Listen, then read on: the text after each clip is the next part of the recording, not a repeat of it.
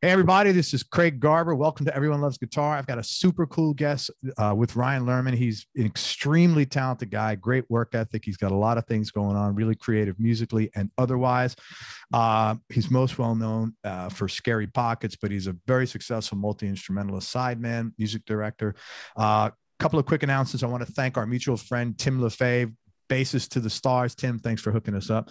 Also, make sure you go to everyonelovesguitar.com/subscribe to subscribe to the show. If you're watching us already on YouTube, hit the subscribe button. I think it's down there, and that little emoji that looks like a bell, that helps us get recommended by YouTube. And thanks for your support on that. I'll tell you about Ryan.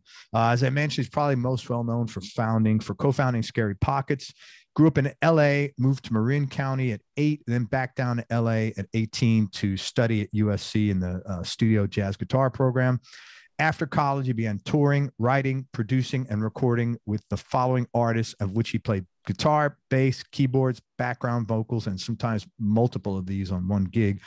Joshua, is it Radin? I'm sorry. Radin. Joshua Radin, yeah. Vanessa Carlton, A Fine Frenzy, which he's been, Ben Folds, which he's been Ben Folds' bass player since 2011. Michael Buble, he was with him for 6+ years. John Legend for a few years. He was also his music director and string arranger, and The Tallest Man on Earth. I looked that guy up. That's such a cool name. Like, I would like to do that. Like, the best looking guy on earth, but it's like that'd be a total fraud. It would be like nobody would ever listen. It's ironic. Yeah. Because he's just like a regular dude. He's not a tall man. Ryan has co-writes with Michael Buble and Vulfpeck with Corey Wong, of course. He's been collaborating with Vulfpeck. I love that. I always feel like I need to like get say it with German. Yeah, like growl. Since 2007, he's been in a couple of their videos, filmed a couple of videos, and he filmed the Madison Square Garden show on his iPhone.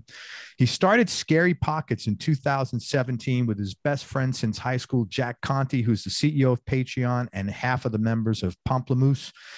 Scary Pockets covers hit songs in their own style, usually incorporating some kind of a funk groove.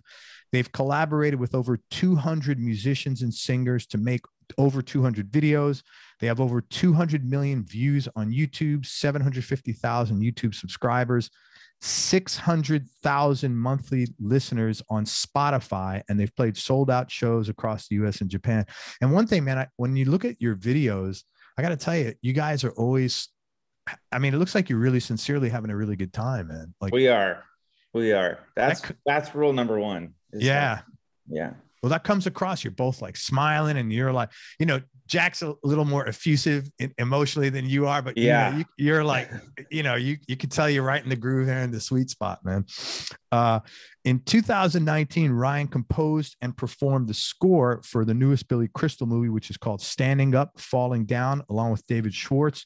He also has 3 solo albums: Pinstripes, The Sky, Friends, and Noisy Feelings, which I checked out. It's a really good album. He's a very talented guy, man. Thank you so much for your time. I appreciate you coming on the show. Thank you for having me. You're welcome, man. It's a pleasure.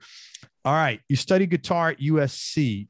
Did you always know you were going to be a musician, and did you come from a musical family?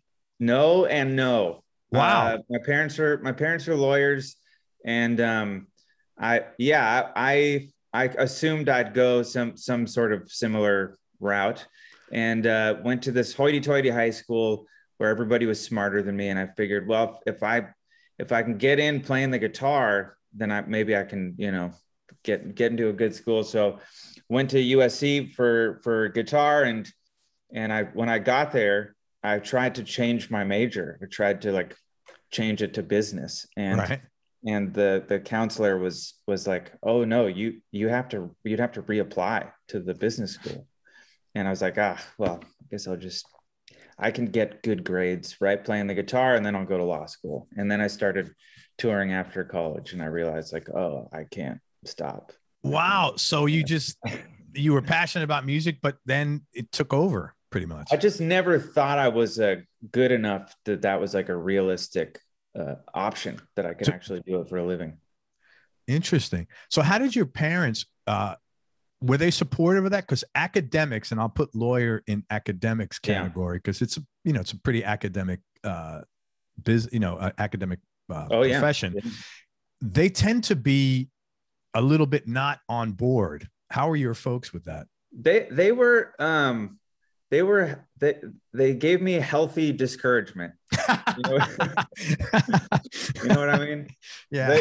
They were, I never felt like I couldn't, like they weren't like, you know, Yeah.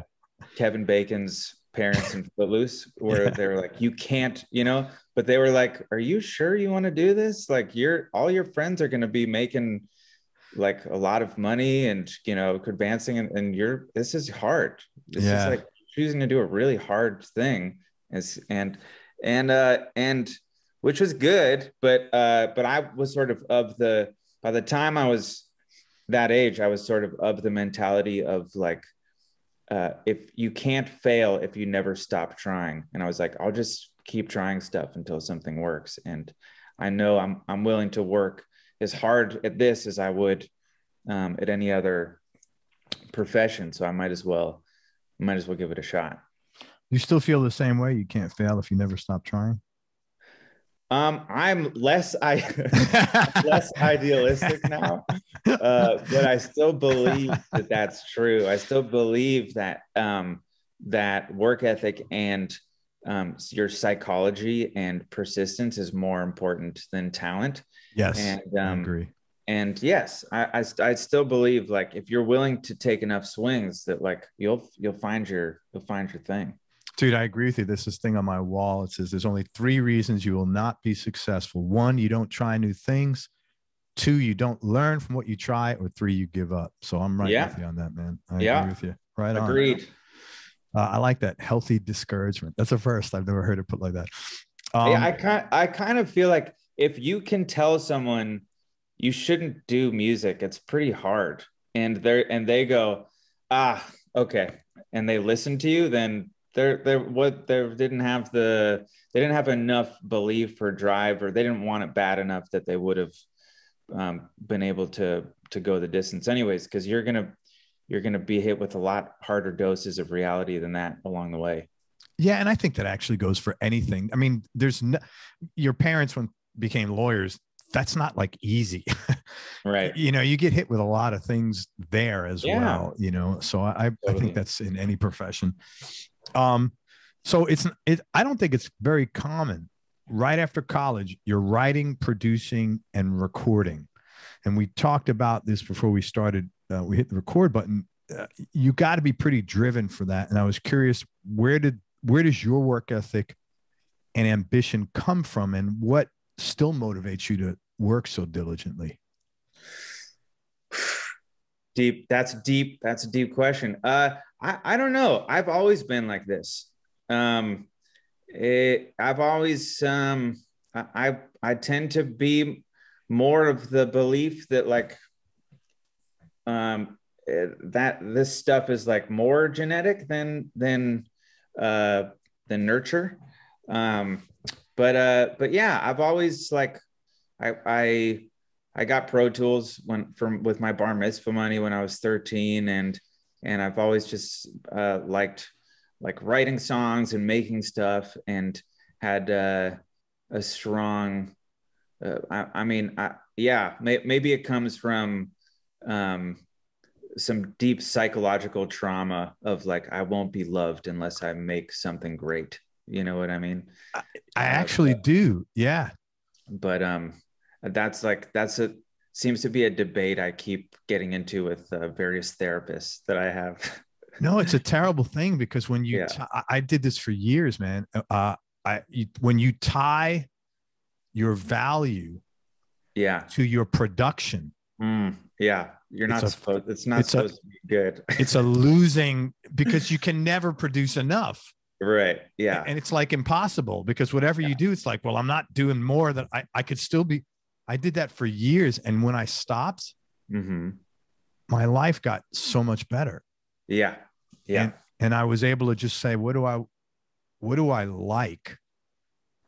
And not that you're not doing something you like, but I probably wasn't. I was just like accomplish. You know, it was like, you know, if I got 5 things off my to-do list, that was a good day. If I got 1 off, you know, not so good. And it was like insane. Like, why does that govern my self-esteem, man? Tying your self-worth to what you do. Yeah. It's horrible. What you can accomplish. Yeah.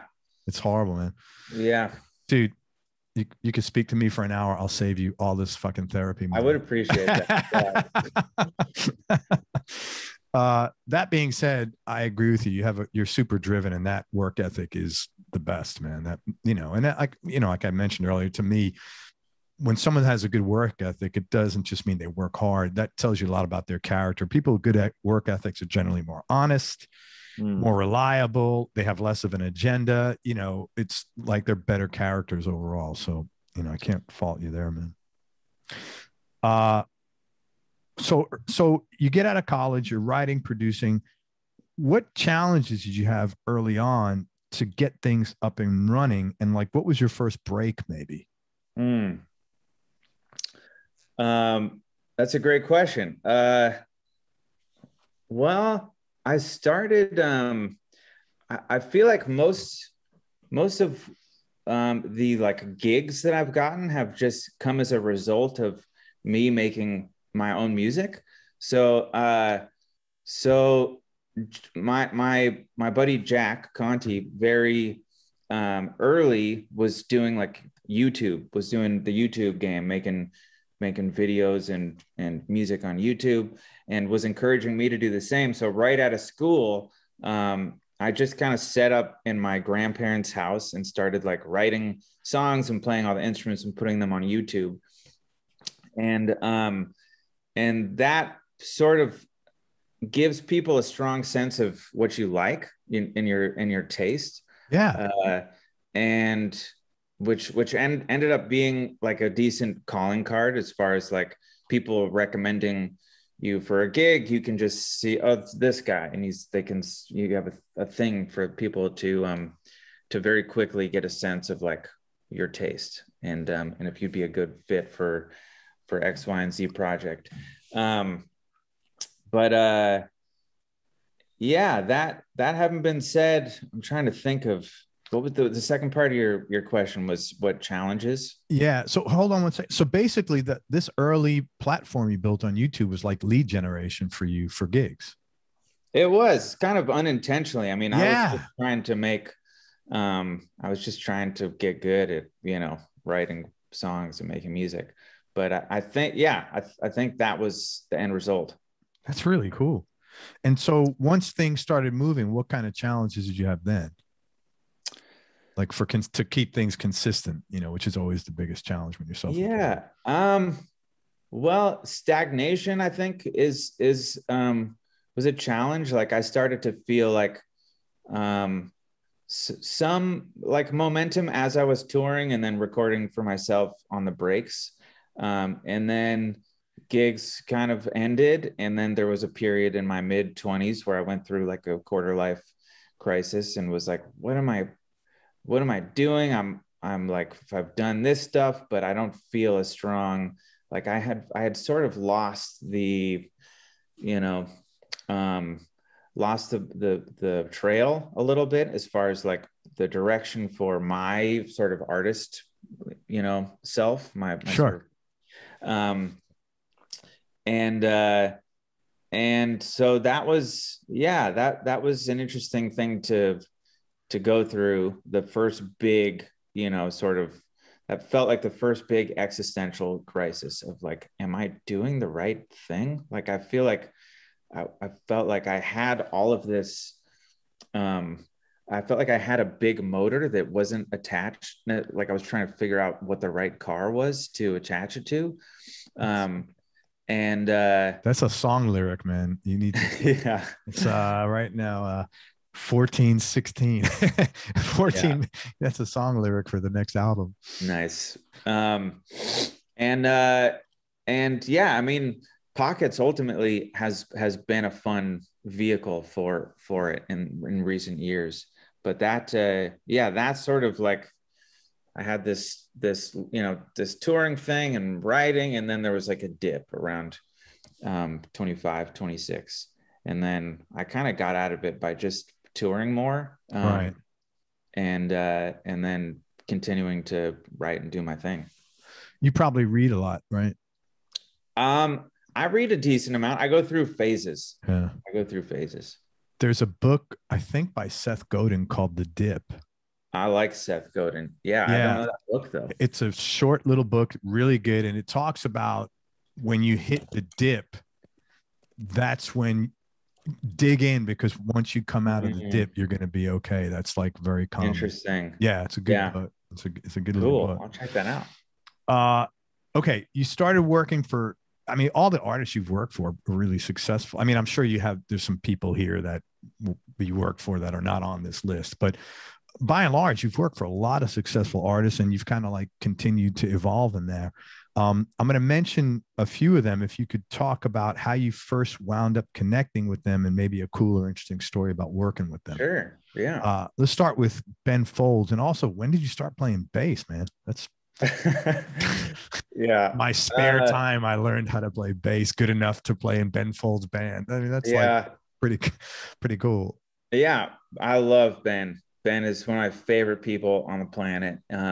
And I met Ben through Jack because Ben and Jack Conte had both spoken at some music tech conference. They got connected there. They did a song together, Ben with Pomplamoose.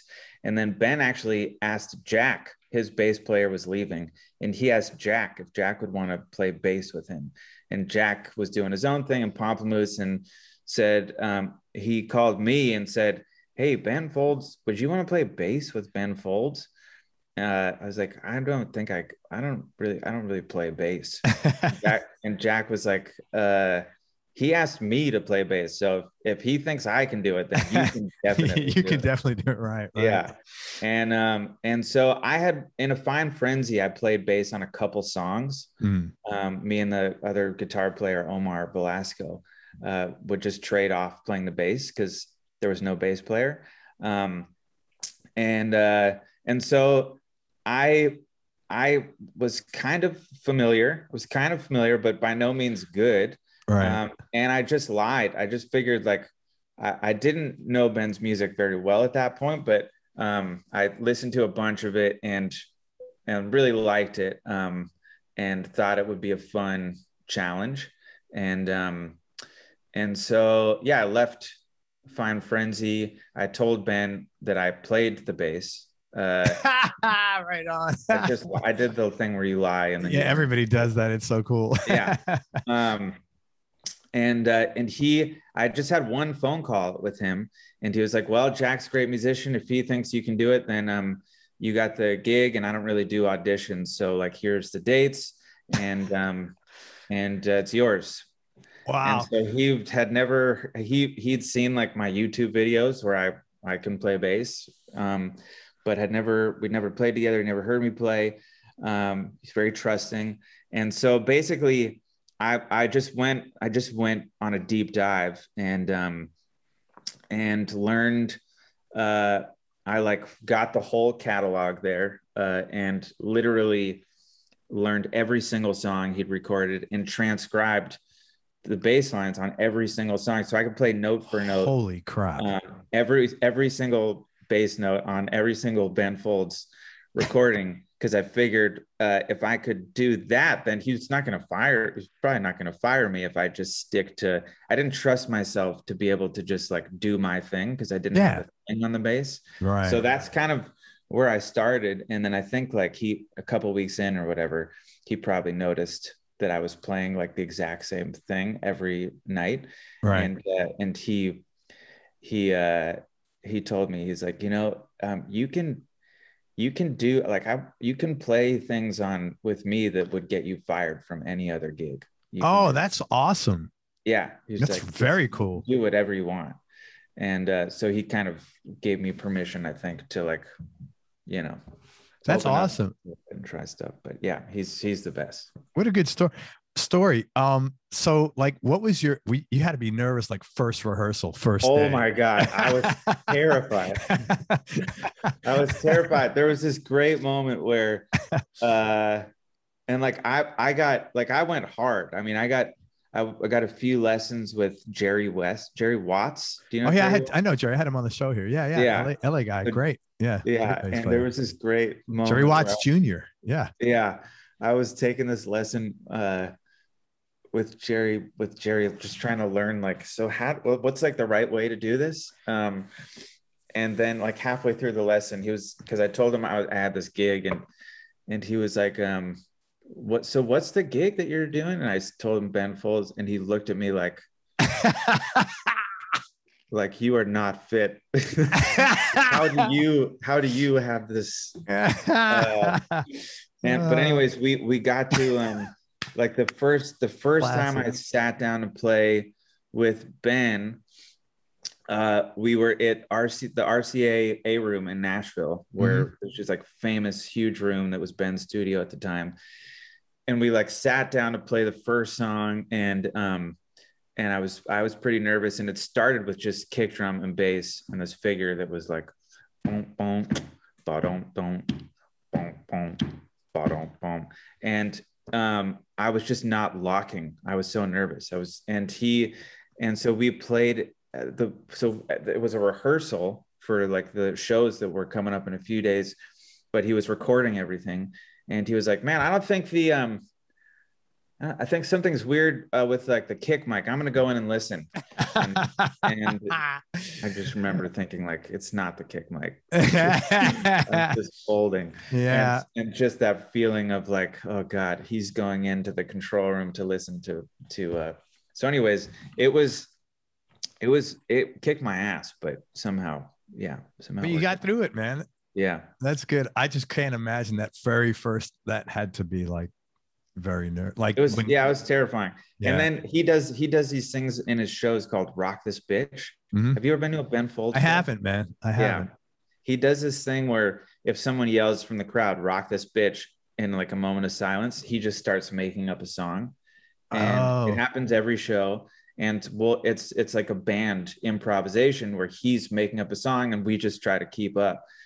And one of the first shows, if not the first show, was at the Vic in Chicago. Okay. And there's like that couple thousand people, 2,000-3,000 people. And in the middle of the Rock This Bitch, it like my first show, like really playing the bass, he just points at me and goes, bass solo. It was just like, I'm just in the middle, in the middle of this room. I don't know what I did, but I've never felt more inadequate in my life. It was terrible. Wow. Did you like totally collapse after the show? I did fine. I just remembered thinking in my head, like, I wonder how many bass players there are in this room right now that could sound better than me. But wow. I don't know. I think I did fine. Yeah, I'm sure you did. Man, you've been with them 10 years now. Yeah. Something's working. That's all right, man. Great story. Thank you. Yeah. Michael Buble, another super successful guy. How did you connect with him? And then you guys did co-writes. You wrote together. Yeah. That came through Joel Shearer. Yeah, I had him on my show. I know Joel. Yeah, Joel. See, I'm running out of people, man. I told you this, right? I love Joel. Joel, I don't remember how I met Joel, but Joel recommended me to Alan Chang, who's Buble's music director, and Alan was a big Ben Folds fan. Is a big Ben Folds. Okay. So I'm sure that didn't hurt. And we got together. They were looking for the sort of second chair guitar that was a multi-instrumentalist. So I played like, keys stuff, like doubling string parts and organ and bongos and singing and guitars. And so that was the connect there. And that was fun. It was a fun gig. How'd you wind up doing co-writes with him? I wrote a song with Larry Goldings called Half of the Way, which we wrote for Buble. And I recorded a demo and put like horns on it. And I was really proud of it, and played it for him when we were on tour together, and he loved it. It was very exciting. And then throughout I played it for him like maybe 6 months before he actually started working on his next record. And then by the time we got there, he was like, he was, writing with different people and excited about other songs. And long story short, I ended up going up to Vancouver with Alan, and we wrote with him for like a week, and a couple of songs ended up coming out of that. But that song, Half of the Way, that he ended up recording, and then it ended up not making the record. So I put it out, and Vulfpeck put it out. That's really cool, man. Ended up being a Vulf tune. So that's very cool, man. Yeah. That's really good. That's got to be so like when that happens, do you sort of say to yourself, this is like a career progression? I got a guy that's, selling millions of records or streams, whatever, millions of records, and he's inviting me to participate with him. That's got to be like a validation, man, some way, Yeah. Totally. It was really exciting. And definitely a fun thing to be a part of. So let me ask you this: when things like that happen, like, his MD is Alan, you said? Yeah.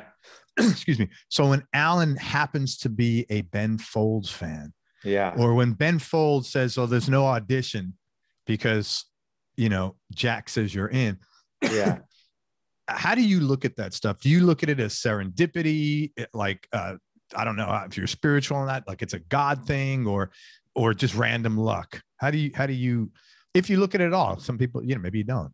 I don't. Yeah. I don't think too much about it. I think good people.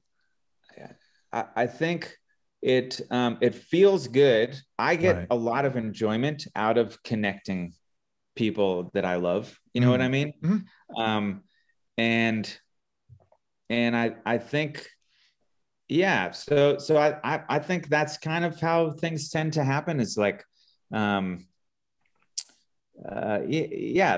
person that's doing the recommending, it feels good to like, to see a place that this person would fit well in, and then to make that happen. So it has generally just been a like, oh, this person connects you to this person, connects you to this person. And then, so I don't know who's pulling the strings up there, but yeah, I'm always curious, like why this, and I probably shouldn't be. I should just like, but that's just my makeup, wonder how things happen or why, Yeah. John Legend, and you were his MD as well, and string arranger. Again, big positions, working with a big artist. How did that come about? Through Ben. To continue connect the dots. You ever think about making a mind? I've always thought about making a mind map of like how I got to this guy. It's, you've seen those, right? Mind maps, I'm sure. Yeah. They're so cool. I was like, Yeah. So I think John actually, or somebody from his camp, was talking to Ben about touring together, because Ben is an amazing arranger. Okay. And like, I don't know if you're hip to the stuff that he's been doing with orchestras. I'm not, but I'm going to check it out now that you're going down this track. He wrote a piano concerto. Wow. That is like an incredible piece of music. And like, apart from the virtuosity of what he's actually doing on the piano, it's just like that he keeps growing and keeps, going into uncharted territory is very cool and inspiring. But anyways, Ben was doing stuff with orchestras and arranging and whatnot. And so I think someone from John's team, or John, had reached out to him about, because John was looking to do something stripped down for performing arts centers. And so Ben recommended me to John, and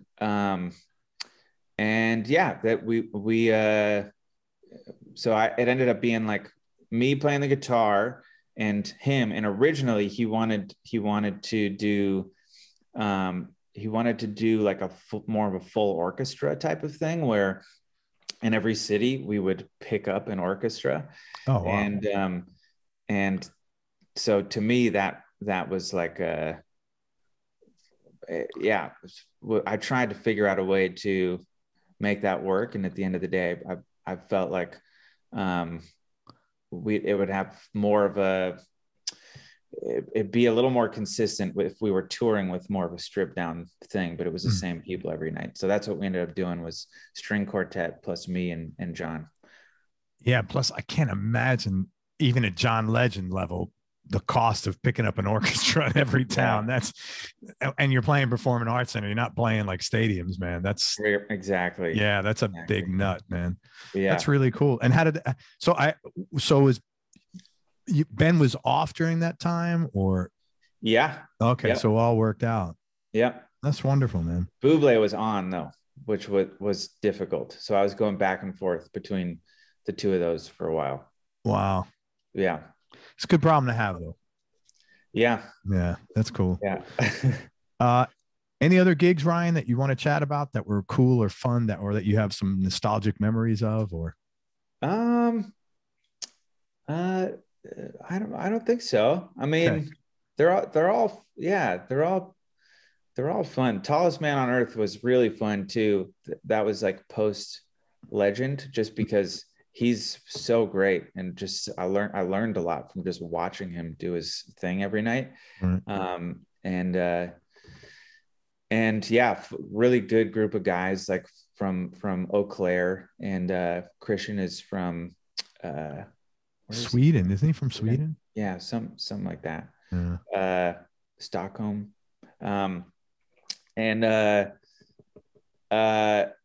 So anyways, that was a blast. They're all, each one of those outings are just like, people become your family, and it was like such a fun way to learn and make friends, like, and see the world, like touring in your 20s. It was the best. That is cool. Yeah. All right, let's talk about Scary Pockets. What prompted you guys to start Scary Pockets? Well, I had just turned 30. It was literally Jack drove down. I had like a dinner for my 30th birthday, and Jack drove down for the dinner. And then he was a couple years into Patreon at this point, and he didn't have any time to play music anymore. And Jack is an amazing musician. Like he was making great records. He's a great songwriter. He's an amazing producer. And here's this guy who, like, has this amazing idea for a company, and now he can't play music anymore. So he sort of pitched this idea to me on a walk the day after my dinner. We got coffee and went on a walk, and the idea was basically Postmodern Jukebox meets Vulfpeck. And that's exactly what it is. That's pretty. Yeah. You stuck to that formula, man. Holy shit. Yeah. So we had our first, it was very calculated, and like, we were like, all right, we'll do a day a month, or at that point it was 2 days a month, like Saturday, Sunday, record 2 songs each day, and we'll release them once a week. And I don't think we've missed a week. That was like 4.5 years ago. And after a couple of months, we realized, the amount of time that we spend on each song doesn't necessarily make the song better. Let's just do one day. We'll do 4 songs in a day and release them once a week. So that's basically what it's been. So you have to get together once a week for this project? We get together once a month. Once a month. Okay. I'm sorry. And then okay. And we release the songs once a week. Once a week. Okay. Yeah. Wow. That's really interesting. So was his thought, and I guess I have to ask him, his thought process was just, hey, this works and it's cool, and this works and it's cool. Let's put them together so it has to work and be cool. Like almost simple math, or like, I'm sure you had no idea how popular it would be. Yeah. Yeah. I think that the problem, that needed solving, or the goal was, let's make the most amount of music in the least amount of time and have the most amount of fun. That's Right. that's at the core of Pockets, is just like not overthinking, throwing stuff at the wall, having a ton of fun, and some things will work and some things won't work. So yeah, Vulf, I had already recorded a song with Vulfpeck at that point, and become friends with those guys. Through Ben Folds, by the way, another and so I experienced the magic of like the way that they record music. And Right. I cannot speak highly enough about Jack Stratton and just how brilliant he is, who's the mastermind behind Vulfpeck. And I love all those guys. And anyways, so I recorded one of my songs, which was called Do With You, with Vulfpeck. And basically I showed up, nobody knew the song. I mean, like Charles Jones was singing it and he had like lyrics on his piano. Like there had not been a lot of thought, it seemed like, put into this, how we were going to do this. And everyone sat down. There was a guy filming on an iPhone with a gimbal, and we like played it through once or twice and then did like 3 takes, and it was done so quick. And it was such a revelation because it was so different from how I had always recorded music. Like any album that I had made was like me alone in my room doing a gazillion takes, getting everything exactly perfect, right, and like spending like days and weeks on doing like a million mixes. And I'm just so, neurotic, high conscious. I'm like, get everything. Yeah. And this was the opposite. It was like, show up, cool, good take. All right, we got it. Yeah. And it was just such a revelation about what is music. You know what I mean? It's like you're trying to make someone feel something. So how do you do that? If you generate that feeling, you actually have that feeling, and then you record yourself having that feeling, it translates. Done. Yeah. Then you're done. And if there's mistakes, then like it kind of makes it better because it's real. You know what I mean? That's a moment that actually happened. And so that I had sort of had that experience. So, and then the PMJ thing was more of just like a workflow of like, oh, song a week. So trying to apply, and how do you do a song a week is you got to use songs that are already written or already hits. So it was like the application of that sort of revelation that like, oh, capturing live takes on, released in this format. And yeah, it's been fun. It's been fun. So a couple of things in follow-up. One thing you said that I think is very important. You said some things will work and some won't.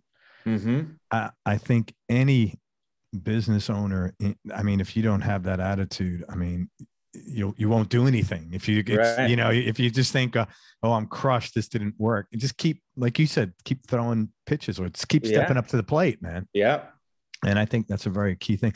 So Scary Pockets it changed your outlook. Did it change how you behave now when you're making your own stuff, or are you still mental?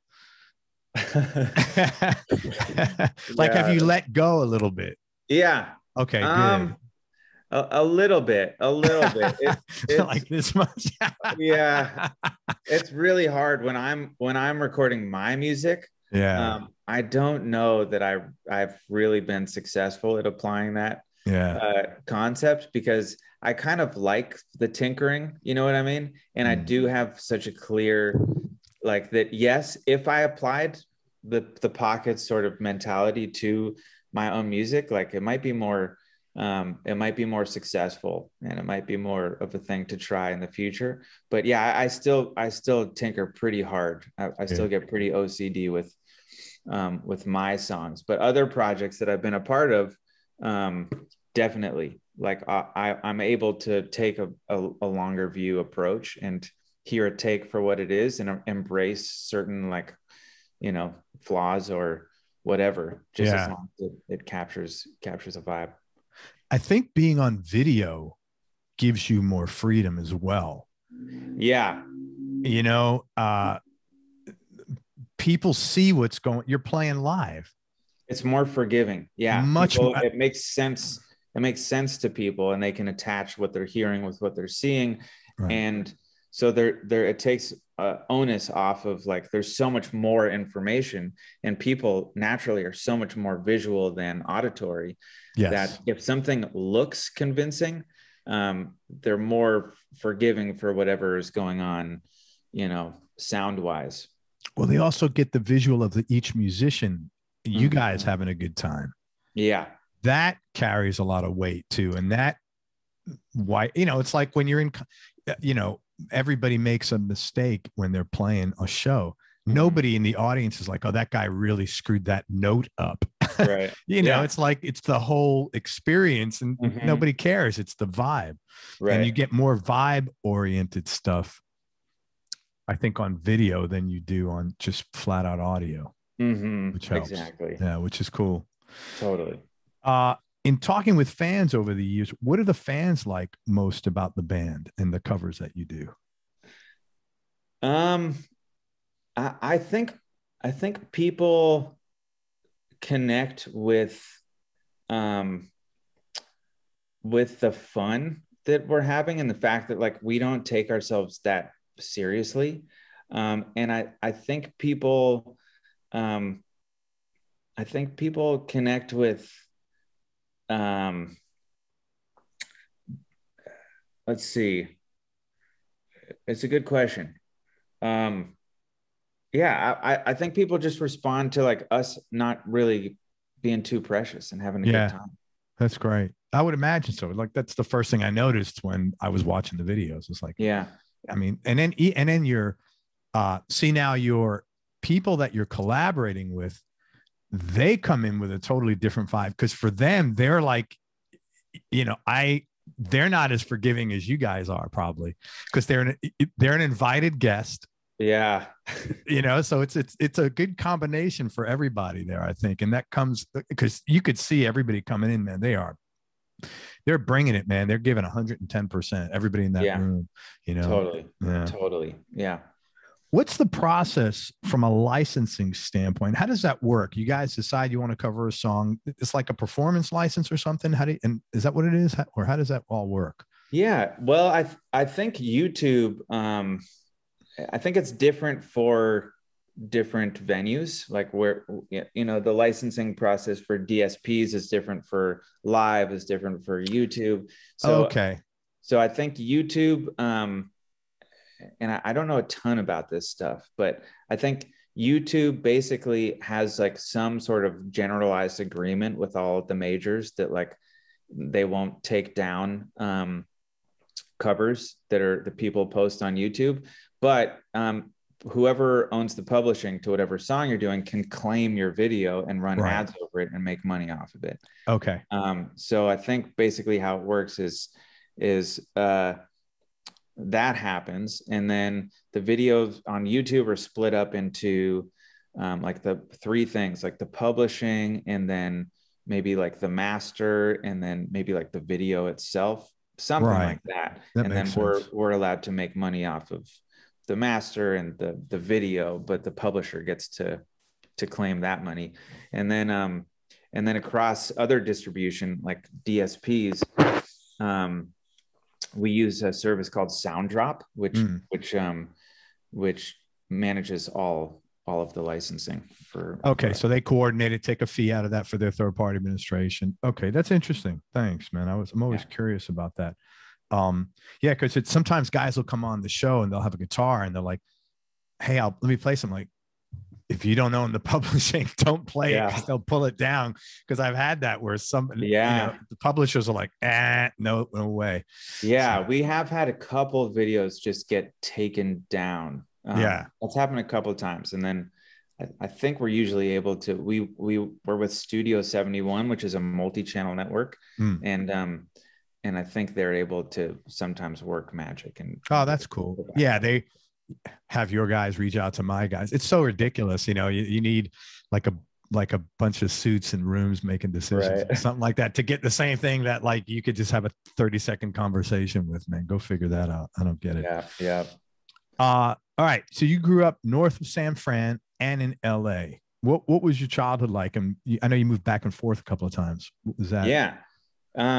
Very, very, pretty good childhood. We moved back and forth a couple of times. I'm the oldest of four. Oh my God.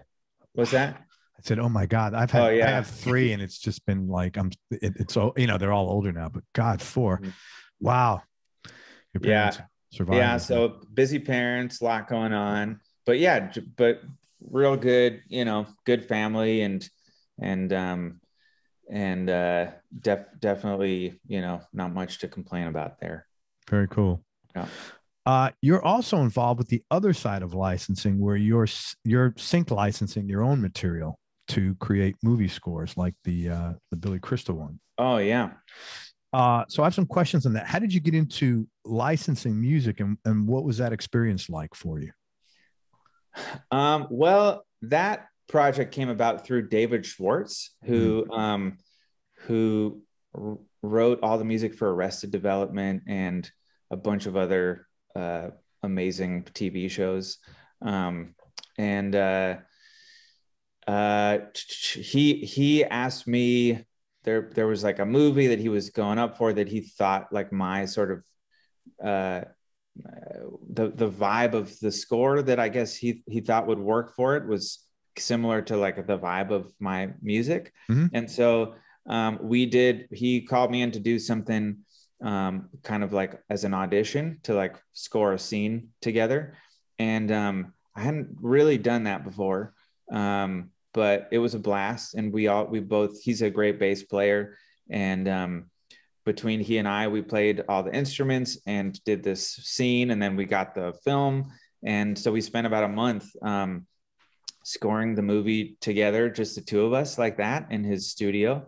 And I learned a ton, just like watching him work and watching the way that he thinks about music as way more sort of goal oriented, of like, okay, here's the thing, and then how do we get it to match this thing, and what can we do to make it happier? What can we do to make it feel, to make the pace feel, you know what I mean? Just that whole way of thinking about writing and recording music was so different than anything I'd been a part of.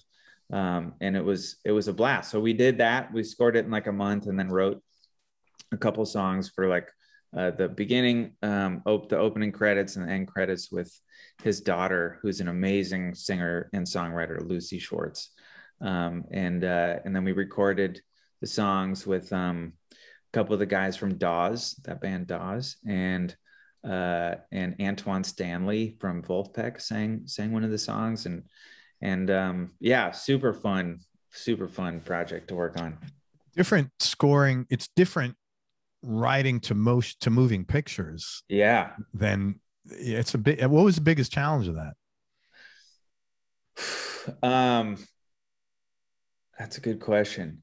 It's totally different if you've never done it before. It's like, it was a new process, and so just I guess getting used to that, getting used to like watching something and just playing something and paying attention to like, how does this inform the way I feel when I see this?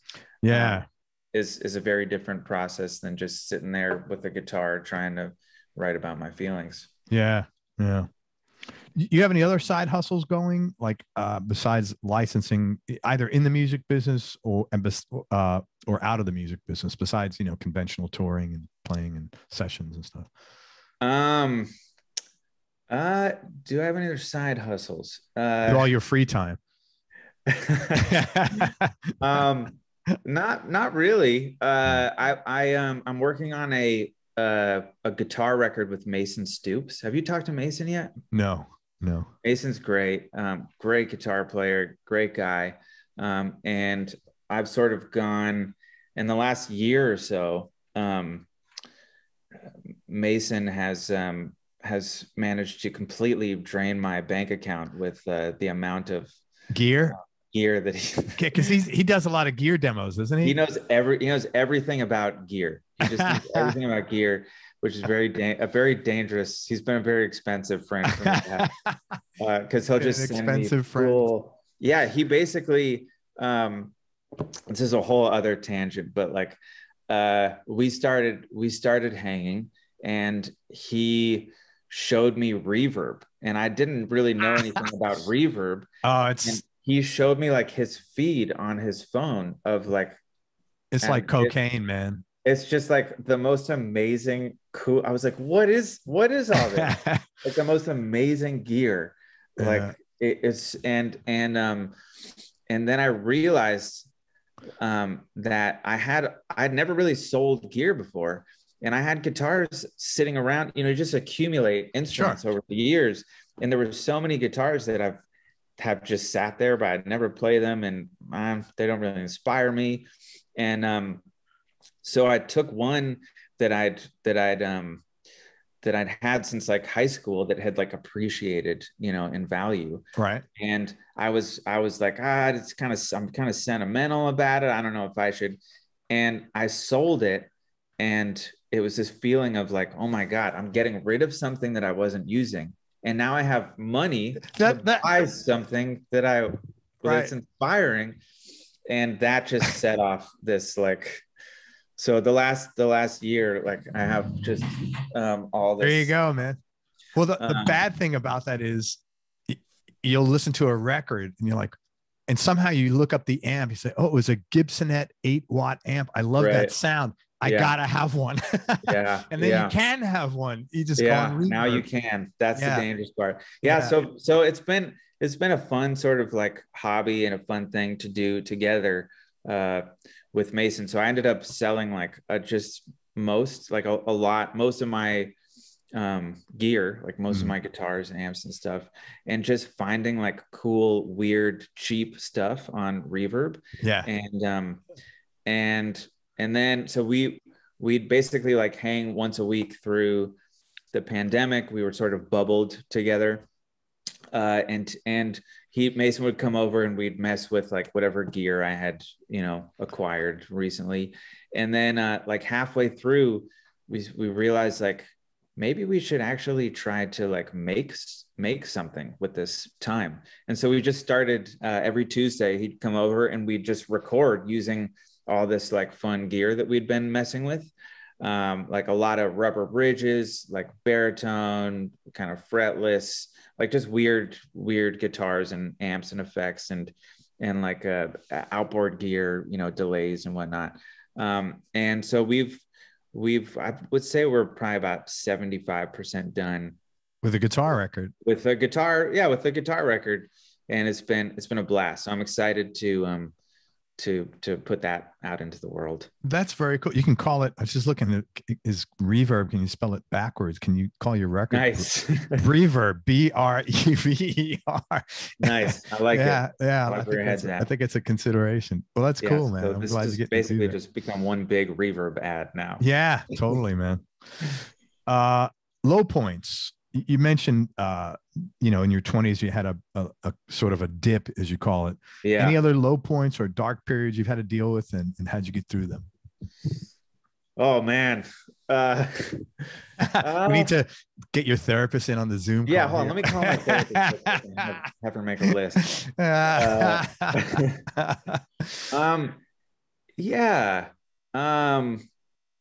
I mean, there definitely have been. I mean, I'm generally like, I would say I have a tendency towards like darkness, like anxiety and depression. Right. And so that's been like a battle, like my whole life. Sure. Which you might hear if you listen to my music. Well, it's funny when I listened to Noisy Feelings. Yeah. I said, this guy's like Happy Elliott Smith. Is that his name? Yeah. Was that his name? Elliott Smith, right? Yeah, yeah. I mean, said, that is a huge compliment. yeah, but because it was like, it's also a low bar to be a happy Elliott. no, but I mean it like the music was great, but it was, I mean, you could obviously feel that, right? But it wasn't like, you know, when you listen to his stuff, it's like, it's dark. It's just doesn't you know, you don't listen to it and feel good afterwards. And you listen to your music, there's positive stuff going, like you could tell, man, I'm freaking trying here, man. Yeah. I want to, you know, this is about being happy, but it, you know, it had that undertone. That's exactly what I said to myself. Like an undertone of melancholy. Yeah. Right. I love Elliott Smith is so close to my heart, and Harry Nilsson. Yeah, sure. Was a huge one, but also Elton John and Billy Joel, and just like, and Paul McCartney and Stevie Wonder. Always been inspired by like the craft of songwriting. I just love songs. I love like well-structured songs. And so, and also people like McCartney and Stevie and Elliott, people that can play everything well enough to execute their ideas. And like a lot of times you hear their ideas through their playing, where like you'll hear a Beatles record where like McCartney's playing drums or whatever. And it's not slick, but like a lot of times, but it makes it cooler because like you hear what he's trying to do through whatever technique that he has. So I was always inspired by you know, people like that. It's very thoughtful too. You can see that I mean, you could, when you listen to your music, it's thoughtful. It's not like, I mean, I wasn't surprised when you said, you know, I'm really like detailed, little OCD on it, because it's thoughtful. You can see it's deliberate. It's not like, you know, you just throw a bunch of stuff out there as well. Yeah. You might even argue it's too thoughtful. No, that's for you to judge. Yeah. Yeah. You know, it's interesting. For creatives, it's not an uncommon thing for creatives to deal with depression or just, you know, the darkness, you know. I think I've spoken to hundreds of people on the show literally that have had to deal with that. So is there anything musically you haven't done yet that you like to, which I know it's hard because you're only in your 30s, man?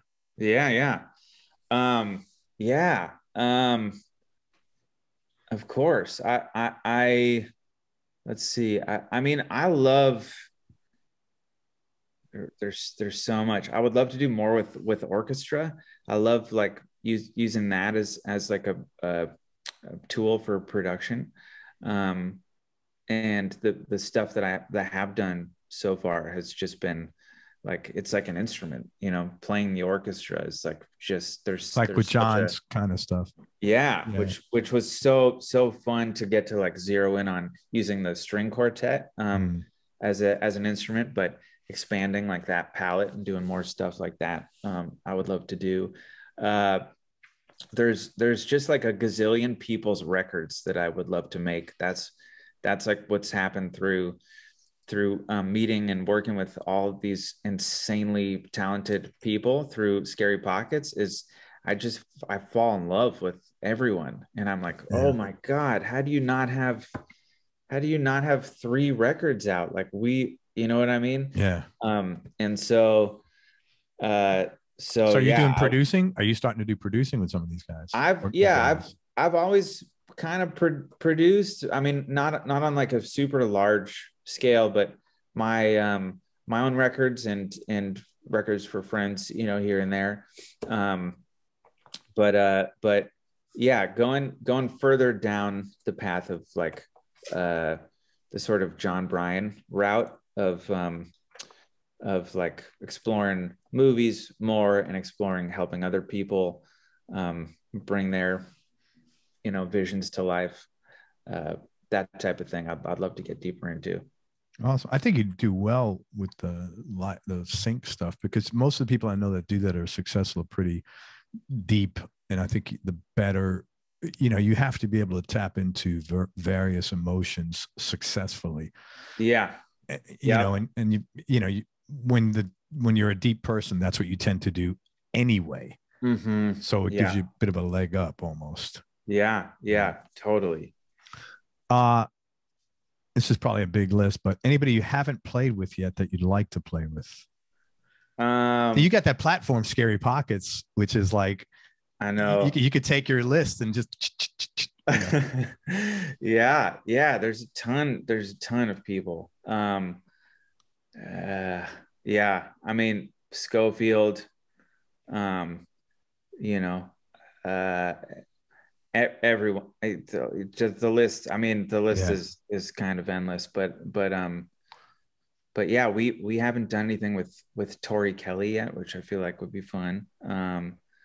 Yeah, we have an actual list. You have an actual list. That's cool. So there's a lot of people on it. All right, let's talk about gear for a minute. Tell me, what's your go-to guitar right now, and what other two would round out your top three? Oh, Craig, how much time do you have? I love that old amp that you got there. I don't know what that is, but maybe this is Mason's. Oh, is it Mason's amp? It's a Premier 88, and they're like impossible to find. And is that 88 watts? No, it's I don't know why the number 88 exists. That's just like the model. But it's like a 15-inch speaker, and those two things kind of fit together as like a suitcase. It was like, but it's from like the late 40s, I believe. They were made in New York. It's so cool looking. And it's somehow like more hi-fi than modern amps, while still sounding old. Right. And like the tone, it has drawbars for the EQ, and like the bass, like the low frequency response is amazing, and like crystal clear highs. It's one of my favorite amps that I've played through. So Mason's been kind enough to leave it here for a while. Tell me guitar wise now. Yeah, guitars. So many. There's this one that I've put together recently, which, Ry Cooder's blue guitar. Man, I never knew much about Ry Cooder. I don't. So Ry Cooder had the 67 Daphne Blue Strat that he famously has modified and just continuously tinkered with over the years. And so you see him from different eras, and he has different pickups in it. And it was like this big thing in the guitar world because he put it up for sale via Retrofret, I think for $150,000. And it was like this, like, wow, oh my God, that's the guitar that he's like most, known for, and he's selling it. What's happening? And can we all pool our money together? You timeshare his guitar, co-op. Yeah, exactly. But he, so basically one of the things that I've been doing in the last year is finding like cheap guitars from the 60s, like pre-66, that just feel amazing and are like undervalued, and then putting different pickups in them and playing with just like, string gauges and vibratos and pickups. And so the first one that I did. And you swap out your own pickups and stuff? No, I don't do it myself. Okay. My friend Ruben, who has a shop called Old Style, does most of this work for me. And so this is like, a Guiatone pickup in the neck, and this Chicago lap steel. It's like a Lawler. This is That's so. I've had some people put lap steels into their guitars. Yeah.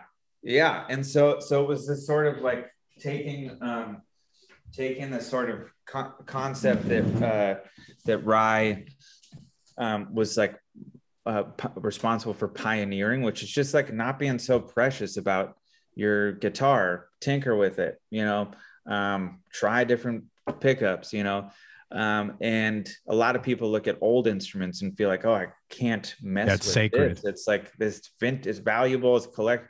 And so I'll find things that are cheap and maybe already messed with a little bit. So, and just, getting like taking pickups from Taisco guitars, or like a lot of Japanese guitars from the 60s have really cool pickups. And so anyways, I put together the pickup combination that's in Rye's blue guitar, which is a Guiatone pickup from an LG50 in the neck, and a Bigsby pickup in the bridge. Where did you even find the Bigsby pickup?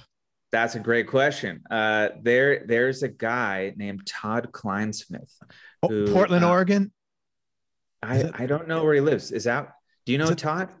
I think I read about this. Is this the guy whose place burned down? Yes. Yeah, a buddy. Yes. Richard Bennett I don't know if you know Richard, sent me an article about this. Oh my God. Yeah. I mean, it's tragic, but this is before his place burned down. I forget who, I think it was who told me about Todd, another sort of guitar, maybe pickup maker or something like that, said, try this guy. He has new old stock Bigsby magnets. And so Todd made me this Bigsby pickup with new old stock Bigsby magnets, and I can go grab it for you. Yeah, man, I'd love to see. What was that other one? Was that like a Jag Stang or something like that? That's just a Mustang. That's okay. Like a C5 Mustang. Okay. So this is the newest creation. Wow. Holy. So yeah. What is that? So this is Dan Electro. This is like a yeah, I guess like maybe I forget what this body was. It was like a Duosonic. Okay. Yep. Maybe a Duosonic body from like a 67 Duosonic. And then it had a different neck on it that I didn't love. So it's a Mustang, like a 65 Mustang neck. And then this was from a Guiatone LG50. This is a new old stock Bigsby. And then 60s Bigsby. And it's, so this has just been the thing. And then what color was that originally, if you even know? It's like TV yellow or something, or yeah, TV white or whatever.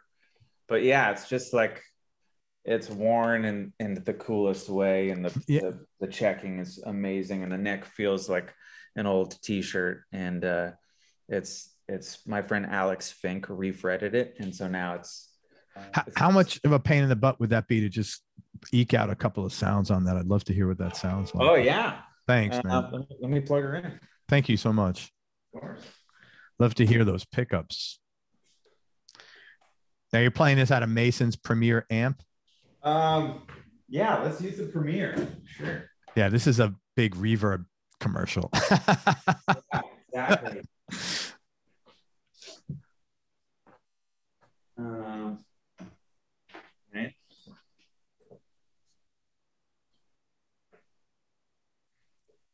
Dude, I love that room you're in. It's like totally minimalist, but it's got all the right things in there. Yeah.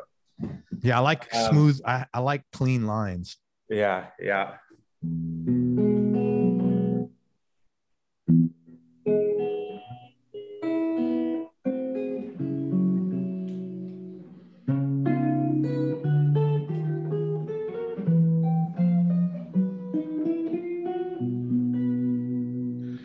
Yeah, that's the neck.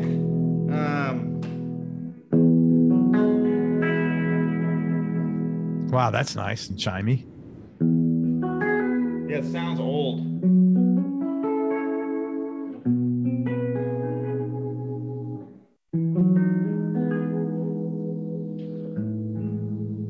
Man, that's really pretty. Yeah. Do you happen to know Val McCallum? I don't. He's a guy in LA. He likes. Oh, is he play with Jackson Brown? Yeah. Yeah. Okay, I don't know him, but yeah, I know of him. Yeah, he has a lot of old guitars like that where he swaps out for odd pickups as well. I can hook you guys up if you want. He's a lovely guy. Yeah. And yeah, he does a lot of things like that. Yeah, I know Mason knows him from that gig. Yeah. Kind of took over, or was doing it for a second. So you're having a good time with this, man. What are you going to do when you have to go back to work and tour? Reverb stock will drop. Yeah, I know. It's going to be hard to figure out which guitars to bring. Yeah, it's fun, man. I mean, guitars are just so cool. Yeah, I know they are. So is that like your number? Do you actually take that out on the road? Sure. I mean, I just finished putting it together. 'Cause who's at my door? Somebody's at my door. I just finished putting it together, so I haven't taken it out yet. All right, so your 67 Daphne Blue Strat. What other two guitars would round out your top three? Yeah, the Strat is actually, it's not 67. It's a weird.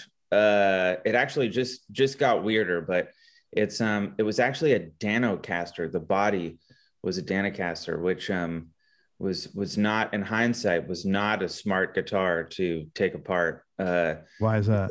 Because he's just great, and then he stopped making guitars for a while, and they got really expensive. So and I wasn't really thinking about it when I started messing with it. And I hadn't quite gotten into the world of reverb yet. So, but anyways, so the body is from that Danocaster, and then the bridge pickup is from a Supro lap steel guitar, and then the neck pickup is a Gaiatone. And my buddy Mason actually just gifted me this neck recently, and it sort of completed the puzzle. So what is that? Yeah, this is like the Cooter. What is the neck though? Oh, the neck is made by a friend of Mason, and he just gives it this like deep V sort of profile. It's just like a modified all parts neck. Okay. It looks like is it roasted maple or? No, it's not roasted. It's just dirty. Okay. All right. So what would be number two? So number two would probably be, I have this 1960 or 61 Harmony Meteor that I've used on a lot of pockets, and it's got these gold foil pickups, and most of those guitars play terribly. And this one I got from TR Crandall in New York, which is one of my favorite guitar stores. And it just, he set it up, and it just plays great and sounds good. It's not, I've tried to use it in live situations, and it doesn't really pack the same punch, but for what we do with Scary Pockets, real quiet in the studio, it's got a vibe. It's, hollow body funk. I want to ask you a question about that. I have I don't know if you could see it over there. It's hanging. It's a Stratotone. It's with the gold foils. Oh yeah. And I didn't know this when I bought it, because I played one in Nashville with a buddy of mine, and it was like, oh my God, I got to have one of these. It sounds great. But then I got this one, and it was like you said, not so much. And there's no truss rod. Yeah. And the necks was fucking horrible. Yeah. Most of the time, right, they'll need a neck reset, then you got to cook the neck to get it straight. Yep. Maybe refret. So yeah. And he I took it down to, I have a pretty good luthier and St. Pete, and he shaved the bottom half to exactly what you said, to sort of like make the neck sort of straight. Any other? Yeah. Get yourself a good tech. Yeah, I know. I'm going to probably wind up selling it, because it was just not. Yeah. But they tend to be pretty cheap. I actually just did that. I bought and sold one of those guitars just because at this point there's too many. Yeah. There's too many. Well, you want to sound good too. And if it's not, it's just what I've learned is you can't play them all at once. Yeah. You can't play them. But plus, if you can only play one at a time. Don't, like when you bought your Meteor, you probably had these expectations, because you know the sound in your head with the gold foil. And then when it's, it's like, finding a woman who's beautiful, and then I don't know, she takes off her makeup, and it's right. I don't, whatever. Right. That's what I felt like with this guitar. It's like, I'm always going to be disappointed when I pick it up. I want to be excited, Anyway. That's a weird. Yes. Analogy. Yeah. Sorry. Sometimes you sometimes the journey with guitars is fun, because there've been so many guitars where I've had an idea in my head of what I thought it was going to be, and then you put it all together, and it's like, it's not quite there. And then that sort of journey from good to great, you know what I mean? Where where it's so often like it could just be like even a tweak of the type of strings or like the string gauge. Like I've learned with these, I use these Crucianelli pickups in 2 or 3 of my guitars. What are they called? You have like more like what's esoteric Crucianellis. Yeah, they are pickups from the 50s that were Italian. You can find them. Crucianelli was a brand of guitar. They also put them in Vox guitars. And I kept trying to put flats on these guitars with Crucianellis, flats and a Bigsby. And they kept just sounding like the guitars had a cold or something. Like it just wasn't resonating in the way that I was trying to get to. And sure enough, like I just put lighter rounds, and both guitars that I've been on this journey, they just kind of come to life. That's so often, cool. Like tweaking the bridge, or we'll do it like the material of the bridge and the string gauge, just these little like the pots. Sometimes people don't realize how important pots are. But like changing out pots for like 50s, CTS or whatever, good pots where when you turn down the volume, you don't lose all your tone. That can make a big difference. So I've come to sort of enjoy, like sometimes like when you're saying with the Stratotone, you get a guitar and it's just not going to do the trick. It's not going to be inspiring. But every once in a while, if you get a thing and that the greatness is in there, the journey to try to bring it out of the guitar can be fun. So tell me, give me 2 things you would do if you were me. For the Stratotone? Yeah.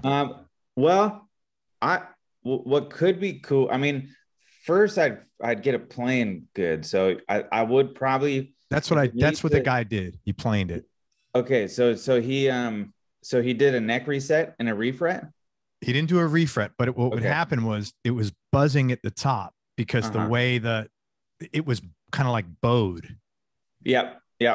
And so he planed it, so he got rid of rid of the buzz.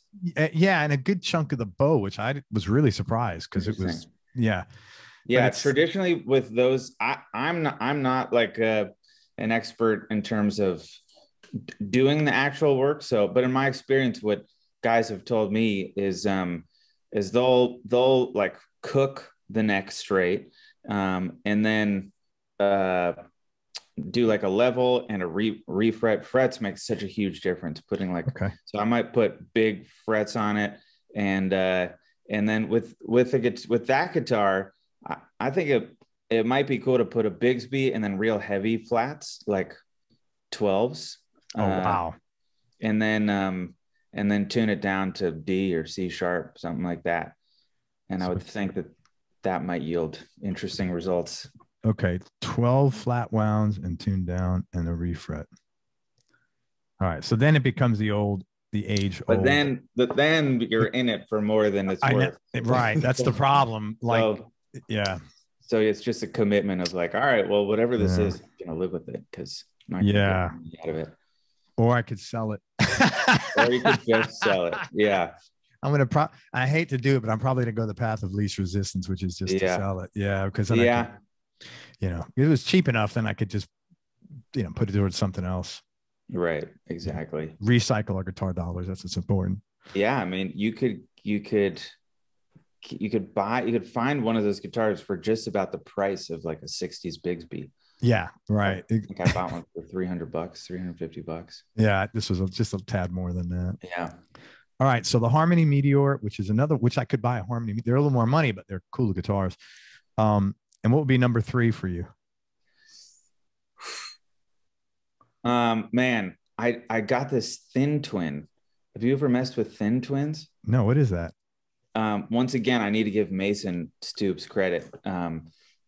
But he has a Thin Twin. It's like this guitar from the 50s, like I think it was one of the first like electric guitars. It's there's no sound holes, but it's like semi hollow. And the scale is very long. And I just took it to a guy to get the pickups rewound. They were sounding weak, but the guitar itself plays amazing. I took it with me on this vacation I was just on, and I was glued to it because it's just like, it's such a unique, it feels so like sturdy, and like the scale is long, and it's just like, it's a very What is it shaped like?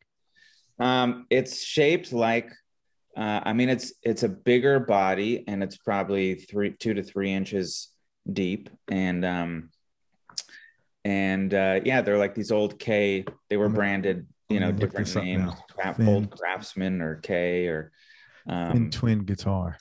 Yeah. Oh yeah, I've seen these. It almost looks like a country-ish, a jazz box mutated with a country. Okay.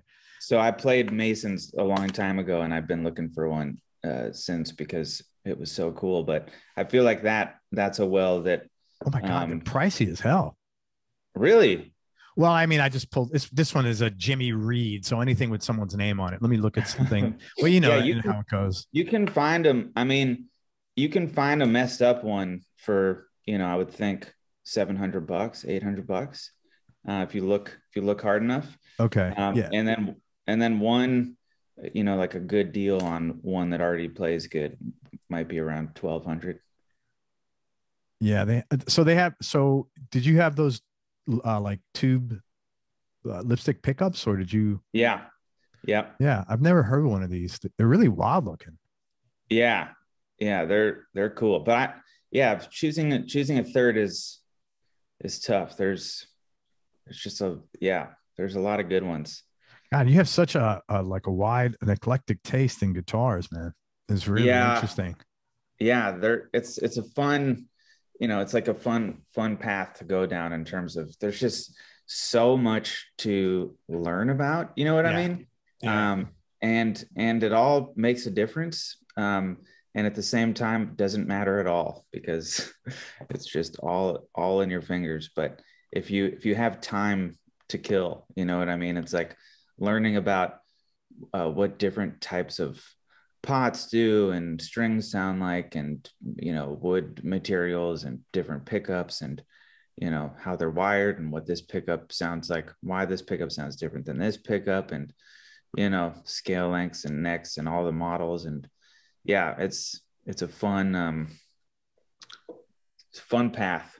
I like what you just said. It all makes a difference, but it doesn't matter at all. That was very profound. That's like something. Smoke some weed. I had an experience where we Scary Pockets had Robin Ford on a record we did last year with Larry Goldings. Okay. Was that 2 years ago? I think it was 2 years ago now. And he was playing this this Les Paul. It's like a 59 conversion or something. And he was playing through, I think he was playing through my Princeton, like 64 or 65 Princeton reverb. And he must love that amp, because I had him on the show here, and he's just super particular about what he plays to. Yeah. Well, it was funny because a friend of mine had a Dumble, and he had worked with Robin before. And I was in his shop telling him about this thing I was about to do. And he was like, "Oh, I'll bring him some amps. I'll bring him my Dumble, and he can use whatever he wants." And so he brought some tweed, some 50s tweed, and he brought a Dumble. And then I had a couple of my amps there. I had a 50s Deluxe and a 65 Princeton reverb. And he ended up, I guess because we were in the room and he didn't want to have to crank the Dumble. Dumble's loud. So I guess that's why I chose the Princeton, is because of the volume. But anyways, he sounded great. And we were playing all day, and he was right next to me. And then the day ends, and I don't know what I was expecting, but I picked up his guitar at the end of the day after listening to him play all this amazing shit on it. Yeah. And just the experience of hearing him on that guitar and then picking it up right after, and me playing, I was like, I don't know what I was expecting, but it just sounded like me. And it was you were disappointed. It was so disappointing, but also such a great lesson. Yeah. of like, yeah, I mean, gear is fun and it matters, but it doesn't really matter. You know what I mean? Yes. Like Yeah. it's a palette. It's a palette with which to paint, you know, but you're still the one painting. So Right. it never ceases to amaze me how how much your tone is just like the sound of your flesh hit, you know, on the strings. That's such a good story. You're like, Yeah, it's like, this guitar sucks, Robin. Like, it sounds like yeah, shit. yeah. Something must have broken in the Yeah. time that he played it from the Right. time that I picked it up. So That's a great story, man. yeah. I love that. That is hilarious. Wow. Um, Favorite musicians you've enjoyed playing with? You've had like a talk about a palette. I mean, Yeah. We've been blessed. Yeah, it's an unfair question. Man, that's that's probably my favorite part of this project is getting to play with so many amazing musicians, because almost all of them I feel like, oh my God, no, this is my favorite drummer. Like, you know what I mean? Yes. The next guy, it's like, okay, no, he's the best. I know exactly what you mean because I feel the same way. Yeah. So I do interviews. Feel like they're all like, and it's fun. Like the thing about drummers is kind of to that Robin guitar story is most of the time they use my drums. I have this like 65 Gold Sparkle kit. And yeah, that's right. They're not coming in with their own drum kit for a session. Right. And like because my kick drum says Scary Pockets on it. So most of the time I'll just bring it to sessions and I'll tell drummers they can bring whatever they want to play. And most of the time they're just like, this sounds good, I'll play this. And we use most of the time just strip down kit, kick, snare, hat. And so on that bare bones of a situation, getting to hear this palette of like some of the most amazing drummers in the world and how different, because it's kind of the same thing. Like it's just a stick. It's a stick on some like skin and a wood ring, and just hearing like the different tones and the different sounds that each of these drummers get from playing the same kit is kind of wild. That's so cool. But yeah, there's so many amazing people that I just love playing with. Lamar Carter is incredible. And Tamir Barzilay is one of my favorite drummers. He's great. We just had Joey Waronker. Cool. Did you have Kenny? What's that? Have you had Kenny Aronoff? No, we haven't. He's so fun. He's such a personality, man. It's quite fun. Oh, cool. Yeah. But Joey was incredible. And again, haven't heard him on so many records. Yeah, it was just such a wild experience. He'd sit down and he was playing real quiet, which I loved. But like as soon as he sat down and just started hitting things to see what they sounded like, it sounded like the records that I've heard him on. Like his touch is just so distinct, and he was able to pull so much tone like out of the kit with in such a like effortless and musical and sensitive way, and just a delightful guy. So that was a blast to have him. I'm not trying to get you to throw anybody in the bus. Tell me the weirdest thing that's happened. You don't have to name the name unless you want to. The weirdest, like thing. You had to look, you're dealing with musicians. You had to have like the one guy that like, I don't know, came in his tracksuit and I don't know, downed a bottle of vodka or something weird had to happen. That's a good question. Let's see. Like you and Jack were looking at each other like, what the fuck? I mean, nothing really comes to mind. Really? Almost everybody that we have on, I've worked with before. Okay, so you know what I mean? So it's At vetting. least from a musician perspective, singers, Okay. like a lot of the singers that I don't know, but we'll work together over and over again. I get to know them. But yeah, no, everybody's No weirdness. I don't think there's been any weirdness. I mean, yeah, no, nobody. Like the most difficult things are when people bail or like the day of. Oh, Like because you got everything set up, and it's like that's as close as it gets to weirdness. Is like one time we had a drummer and he was setting up in the morning and he got a phone call and his dad had a stroke, and he had to like run to the hospital, and that was awful. Obviously for obvious reasons. But then, so that's happened in not that specific situation, but where a musician has, had to bail, the night before or the day of, or a singer has to bail and you have to scramble to find someone else because we're on like a strict schedule. Oh yeah. But yeah, no real like, what's up with this guy type stories. I had a weird. Want to tell you my weird story? Please. It's pretty. I have a strong stomach. This was gross. So I'm interviewing a guy, and he was looking kind of like how you are. Your laptop's down, but he was distanced, maybe 2 or 3 feet away from it, and so the laptop was a little lower. Mm-hmm. And we're talking, and he crosses his legs, right? And this is, I didn't do videos early on. I mean, we're talking, but I just didn't record the videos. I wish I did. He starts picking his toenails. Like, wow. Well, I mean, no, like he started picking them like it was a celebration of toenails or something. Oh my God. Right. And again, I have a really strong stomach. Yeah. So that I was like a little weird, but whatever. Yeah, that's not cool. Oh, we're just getting started.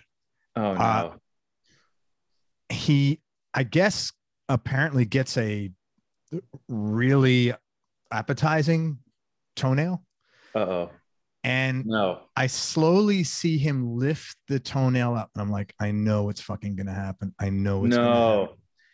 And he looks up, and this is while we're talking, like right. And he holds the toenail up, and I can see him like salivating, like, wow, that's a good one. Takes the toenail, puts it in his mouth. It must have been from his big toe because it was fucking massive toenail. Wow. He puts it in his mouth, and as he puts it in his mouth, I'm watching his body language, and it's like, your favorite dessert that you haven't had. Oh God. Like your favorite cheesecake. You're like, oh, you let it. What's his name? I want to hire this guy. Only if he does the toenail thing, man. Oh my God. And he puts it in his mouth, and he's like, and he's like endorphins started releasing because it was like. You sure there wasn't like a bowl of cashews? No, it was a bowl of toenails. Definitely a toenail. Oh yeah. And my God. And I was so taken aback. Like I wanted to say something to him, like, that is fucking gross. What I thought of one time when I was very young, this is in the 70s in New York City. I went down to the college fair at the New York Coliseum, which doesn't exist anymore, on 59th Street. And I remember, again, New York in the 70s, there was a homeless guy, and he just pulled down his pants and took a shit. But that was commonplace back then. Right. I thought of that. You gotta go. I get. And that's what I thought of, because I hadn't seen anything that like out of sorts since then. It was like, anyway, yeah. So that's my weird story. My God. Well, yeah, luckily we've avoided that so far. I'll keep an eye out. When Sam Wilkes does like to wear sandals. So I'll keep an eye out for that. Oh my God. Yeah. Anyway, sorry, this is not about my weird story. It's about your weird story. But yeah, we needed that. I mean, who can beat that? I mean, that was just like, I was almost impressed by like, wow, that was ballsy. Yeah. Now, how do I ask you the next question, which is, have you ever sold a guitar you wish you can get back? It's like we need a segue question. Yeah. Speaking of regret, regrettable situations. Have I ever sold a guitar I wish I could get back? Well, when I was not really, but when I was younger, the first arch top I ever had was a Heritage, like a big bodied Heritage, and I just didn't know what I was doing, and I got a bit swindled because I think I sold it on Craigslist, and I was probably like 21 or 22. And I just, I was young and naive, and I met a guy in a Jack in the Box, and he talked me down.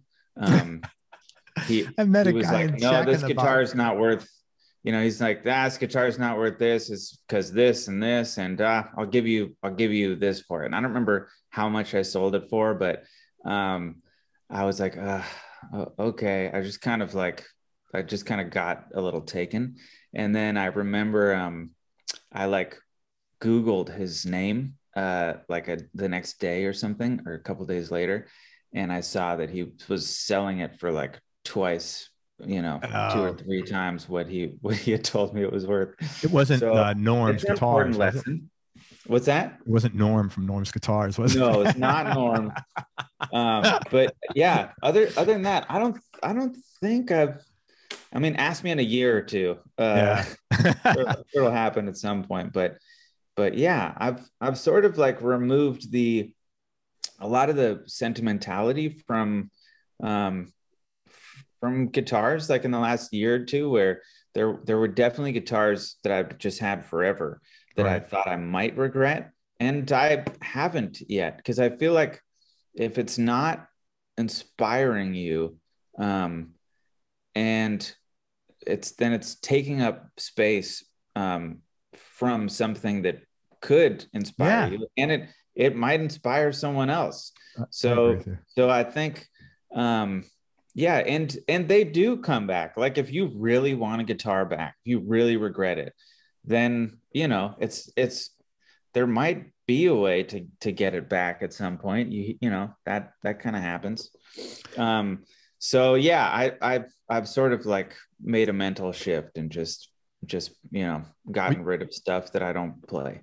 You probably don't attach it so far. You probably don't, like, just in general, aren't attached to things in general. Yeah, I don't know. I guess not.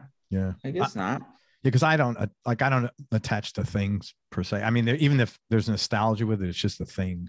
Right. For me, anyway. I will say the guitars I've been making the last like year or so, I feel way more attached to, because they're unique to. There's only one of them. You know what I mean? They're unique to me. So those, like, if I might regret, you know what I mean? Yeah, well, you got sweat equity in there too. It's different than you just buy something on Reverb or whatever, or at the store. Yeah, exactly. What's the last thing you listened to musically recently? The last thing I listened to was I had a rehearsal yesterday, and the guy I was playing with told me about this guy, Adam Melcher. Do you know? Who's that? Yeah. No. I don't know. He was raving about this record, and so I was checking it out, and it was cool. I'll check them out. Yeah.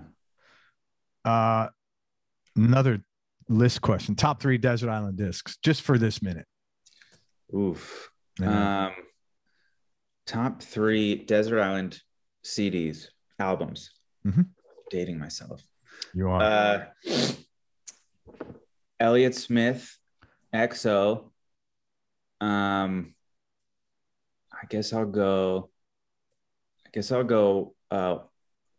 Sgt. Pepper. Okay. And Pet Sounds. Oh, cool. That's a pretty record, man. Pet Sounds. I don't need to tell you that, but yeah.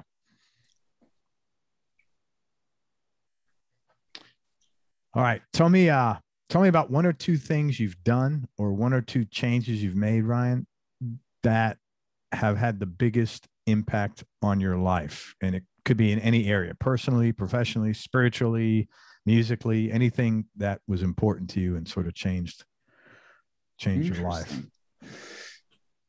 Interesting. Let's see. Well, exercising. Exercising changed my life. Yeah, I feel like I kind of discovered it in like my like early 20s. That's great. And I've found like trying to figure out how to live as like a professional musician when your schedule is so constantly changing. It gave me some like structure to my day, and because you had to fit it in. Yeah. It's like I sort of realized like, okay, I do well working in the morning, and then like I have this lull in the afternoon, like around 3 or 4. So I'd just go exercise then, and it would split up the day and give me some structure, and like just gave me a little more energy and made me feel better. So that's I feel like that's been real important to my sanity. And then what else? It's gonna sound like a health no, whatever it is, health podcast, but the like 3 or 4 years ago now, probably 4 years ago, my friend Jack Stratton sent me a podcast about nutrition, and that was a game changer, just because I had never thought about food before, and just learning about nutrition, and just kind of blew my mind, as far as like, oh my God, I've been eating 3 times a day for 30 years, and I know nothing about food and like what's good for you and what makes you. And so that sort of just sent me down a path of like just experimenting with like different ways of eating. And I went like plant-based, whole food plant-based for like 2 or 3 months. And it really changed the way that I felt. All of a sudden, like it was like a reset, and I had all this energy and felt good when I ate. And anyways, I've sort of, backed off into something less strict and more sustainable that just like works for my life and makes me feel good. But that was like a step up in terms of like, feeling good, or, things that affect my general well-being. Yeah. Three things you said. I need one more thing. I said 1 or 2, but you can tell me a third. Oh, one. I gave you 2. Yeah, Great. You did. You're like diet and exercise. Let me ask you a question. What got you into exercising? I'm shocked, because you seem like you have a good energy level. So I just assume you're one of these guys that always exercises or was always fit. So whatever you're doing is working, because that you meet people that with high energy and low energy, and I can tell you right now, most of the ones with low energy don't exercise. Interesting. Yeah, that's my observation. Let's see. Well, my dad always was into exercising, and I'd never really done it. I think maybe touring got me into it, because come like 23, I was like touring a decent amount, and it was a thing that you could do on the road that would kind of keep you sane. And then when I got home, I just sort of continued it. And I had a friend that was like a trainer, and so he would he kind of like showed me what to do, and didn't charge me his full rate.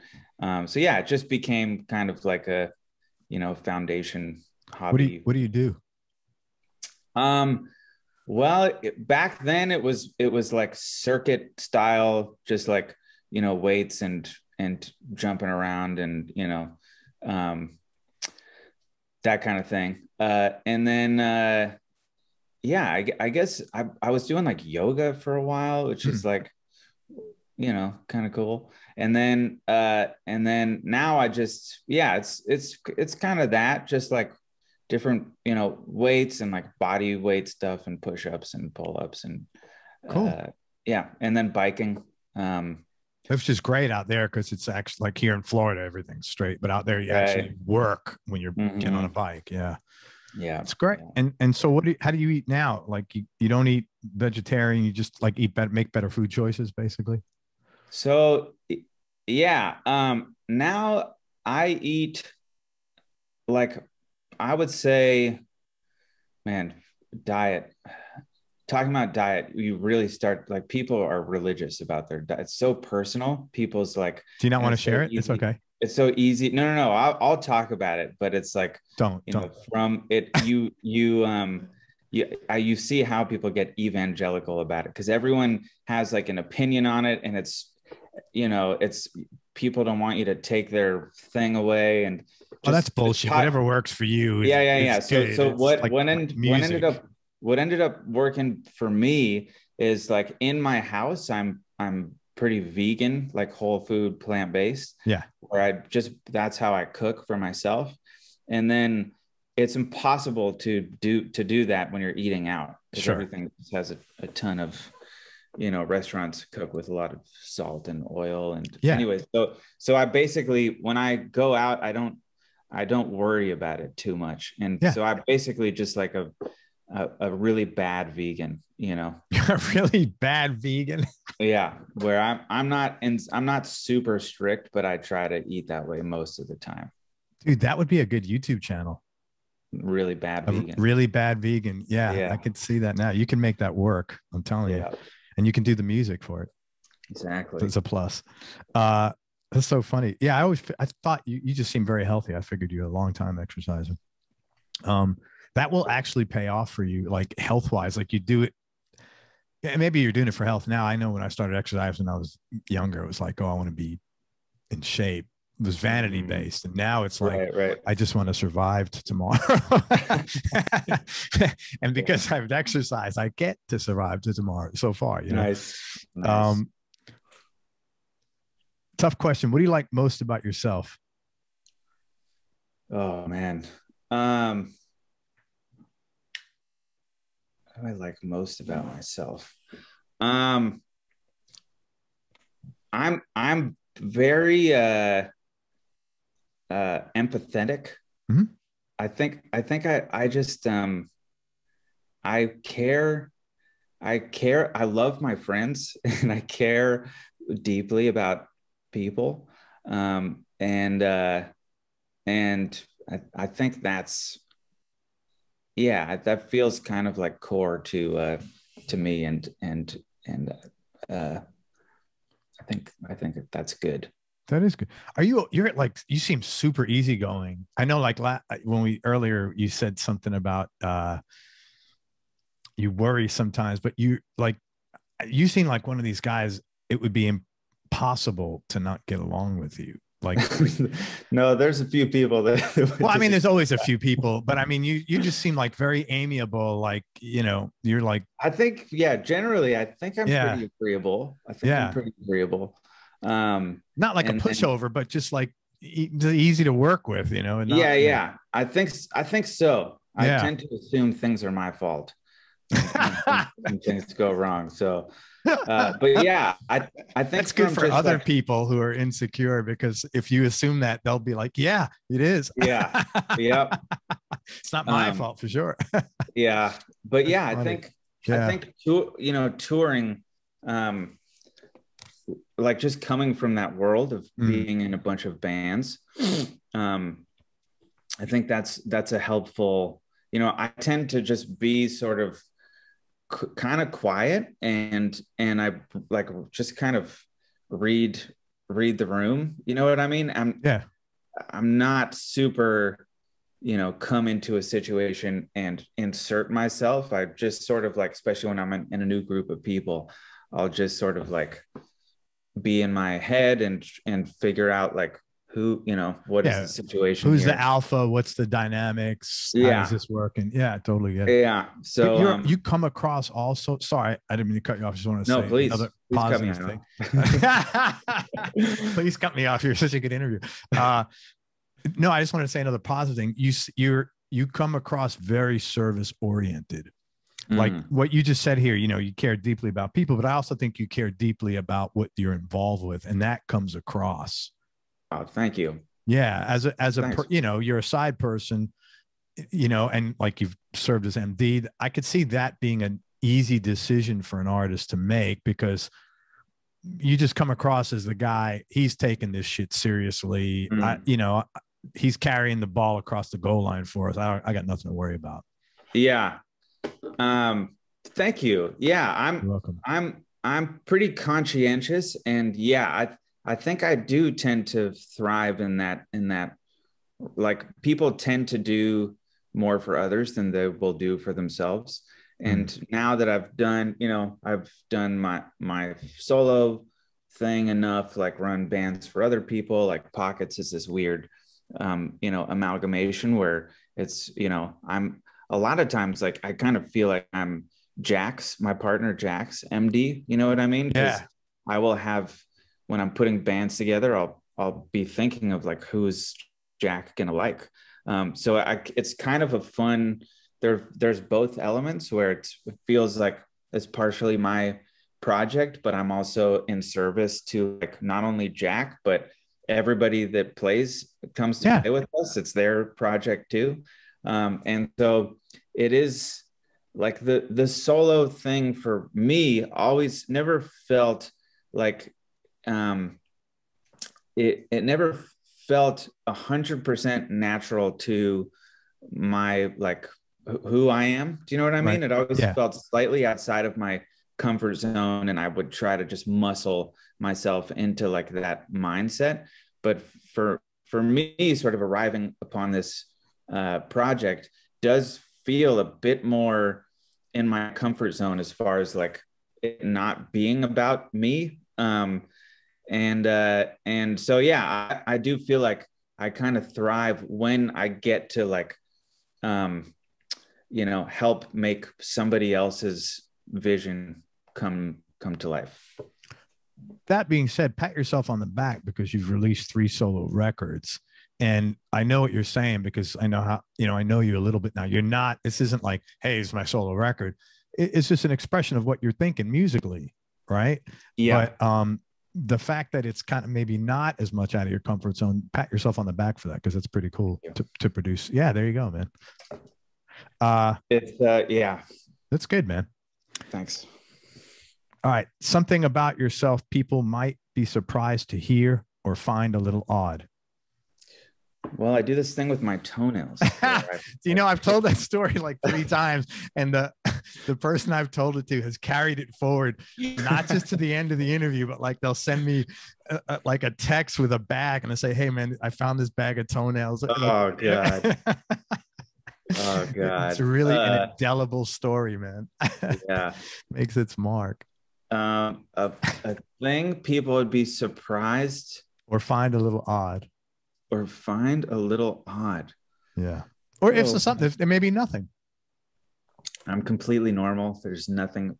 Yeah. There's nothing odd about me. I don't know. I love basketball. That's cool. Maybe that's surprising. Who do you root for? I like the Warriors. Yeah, you're in, of course. Yeah. I would say I'm slightly, like, my friends give me a lot of shit because, well, I grew up both in LA and the Bay Area. I moved up there from 8 to 18. So in high school, we'd go to Warriors games, you know, but they were not good. Right. And I wasn't that into basketball then. And then I moved back down to LA and loved Kobe and loved the Lakers. And then after Kobe retired, I sort of reconnected with my Bay Area roots, and the Warriors to me are just the most fun team to watch. And I feel like I just connect with the their core values. Their core values. That's funny. Are you a big guy? Do you play basketball? Nope. No and no. Happiest moment or happiest time in your life? Oh, I got a good weird one. Hey, I got it. Tell me. Yeah. When I was a kid, I was a Starcraft champion. What is that? Do you know the video game Starcraft? No, sorry. Okay. There's a computer game called Starcraft, which I used to play for hours and hours in like middle school and high school. And it was probably the thing that I am best. If Twitch existed back then, I might have just been a career Starcraft. It's champion. So funny. Like guitar might never have come into yeah. Wow. Guitar might never have become a thing. All right. Now I'm going to look up this Starcraft game. Yeah, I wouldn't even bother. Don't waste your time. You might get sucked in. No, I have no bandwidth for it. I'm not that guy. You know, I used to play with my kids when they were little. I played Mortal Kombat. Nice. With my sons, we used to have round robins, and then we'd play. My wife bought me Tomb Raider one day, and I wanted to solve the puzzle. It was very difficult. Right. There you go. There you go. That's my extent of video games. Happens to the best of us. This is a good one. Happiest moment or happiest time in your life? That is a good one. So there was this time, and I forget if I think we might have talked about this before. But there was a time when I was playing with Michael Buble, when I was touring with him, and I was about to start playing with John Legend. Yep. And did we talk about this before? And I had don't know. I had these so basically John was doing a run, like a 4-month run of performing arts centers with me and a string quartet. And so there was like 25 arrangements that needed to be written, string arrangements, and the rehearsal was set. There was like a clear deadline. And so while I was on tour in Europe, like every waking moment was spent just like adapting his catalog for a string quartet. Wow. And so I'd like wake up every morning. I'd be in Paris. I would go to like a coffee shop and I would be on my laptop, just arranging strings. And I was working with like this amazing copyist going back and forth. So I had this whole flow where he sent me like piano vocal, like iPhone recordings. I would arrange strings via MIDI in Pro Tools to the iPhone recordings, send them to him, get his notes or feedback. He would give me the okay, and then I would send them to the copyist. And so it was just there was just you know, when you feel like it feels dangerous because like there's so much work that needs to be done. I don't know if I'm gonna have time to do it. It was that sort of feeling of and it was such satisfying creative work to do, where there's like a clear goal and like just figuring out the process, and then each string arrangement is just like Sudoku, and then just doing that all day, you know, coffee shops, wherever, and then going to sound check, and then going back to the bus and working, and then going to do a show, and then going, you know, and working again. Just that like month of being in Europe with like people that I loved, playing shows, arranging all day, and having this big thing to look forward to that I was really excited about. Like when I think back on that, that was one of the most like fulfilling or satisfying times in my life. Dude, you don't have to answer, but I hope John gave you a bonus, because that is serious commitment. Seriously, that's a major commitment that's exactly what I was talking about, man. You come across, you're super diligent. You're like, I want to make this. You have pride of ownership, of course, because you want to do it for yourself as well, but that service mentality. So I like a challenge. I can call John and get you some more money right now. I'm sure you'd love that. Yeah. Mr. Legend. You know that thing I did 5 years ago? I don't feel like I was paid enough. He took care of me. I represent Ryan Lerman in the string case. Yeah, exactly. That's great, man. That's what I'm talking about. That's how you come across, man. Do you have any non-musical superpowers? Non-musical, aside from Starcraft, non-musical superpowers. Not the, no, not that I'm aware of. Maybe How about hobbies outside of music? Hobbies outside of music, man. Just watching basketball is probably as close as I come. Tennis, I got into the last year, and that's been really fun. Playing it or watching it? Playing. That's cool. Tennis seems like a cool sport, actually. It's fun. Yeah. Especially when you can't be close to anyone. It's that's right. It's a quarantine activity. Automatic social distancing. Exactly. Oh, that's right. I didn't think about that. Yeah, that's basketball and tennis to get into. Favorite place you've traveled? Tokyo. What'd you like about it? I love Japan and I love Australia. Those are probably my two favorite places. Tokyo, man, the culture, Japan is just endlessly fascinating to me. Yeah. The culture is so deep and like unique, and going there just feels like, for the first time, just feels like you've landed on a different planet. Yeah, it's the nature there is like unique and awesome, and the city, everything's just like a multiple of 10. Like Tokyo is like 10 New Yorks all up against each other. Wow. And it's like weird.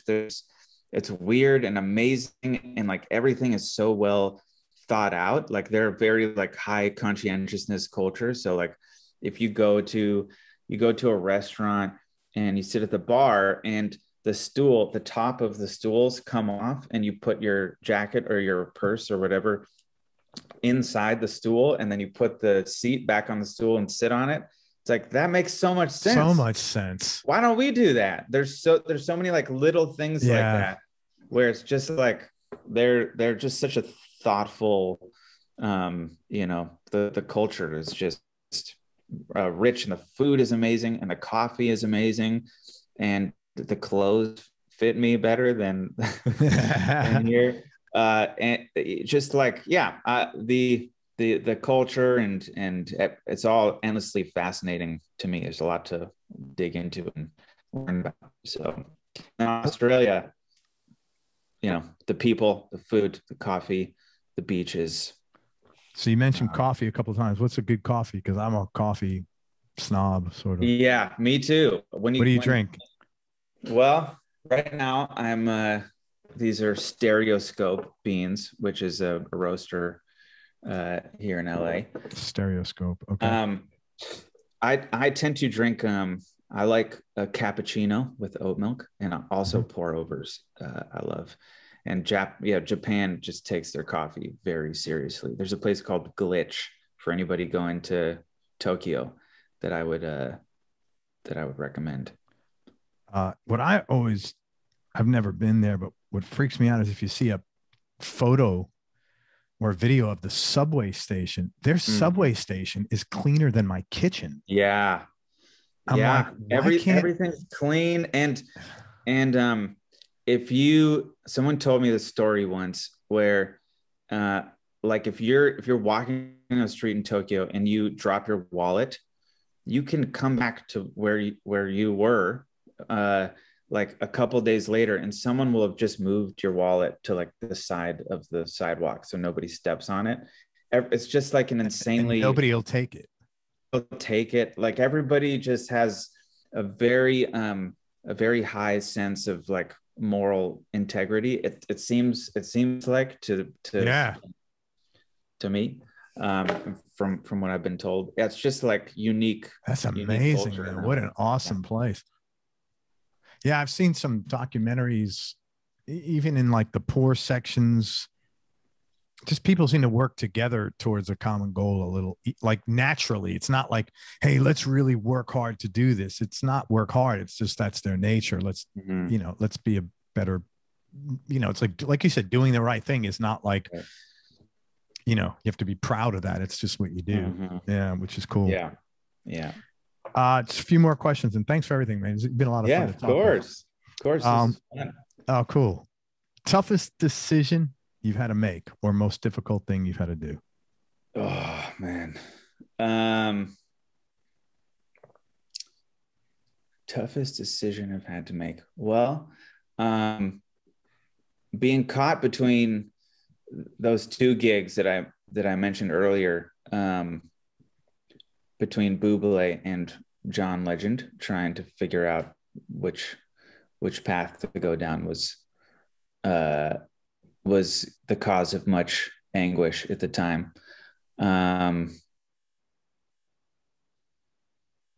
Yeah, that was tough. I'm sure there's something of greater, you know, significance that I'm forgetting, but that's what comes to mind at the moment.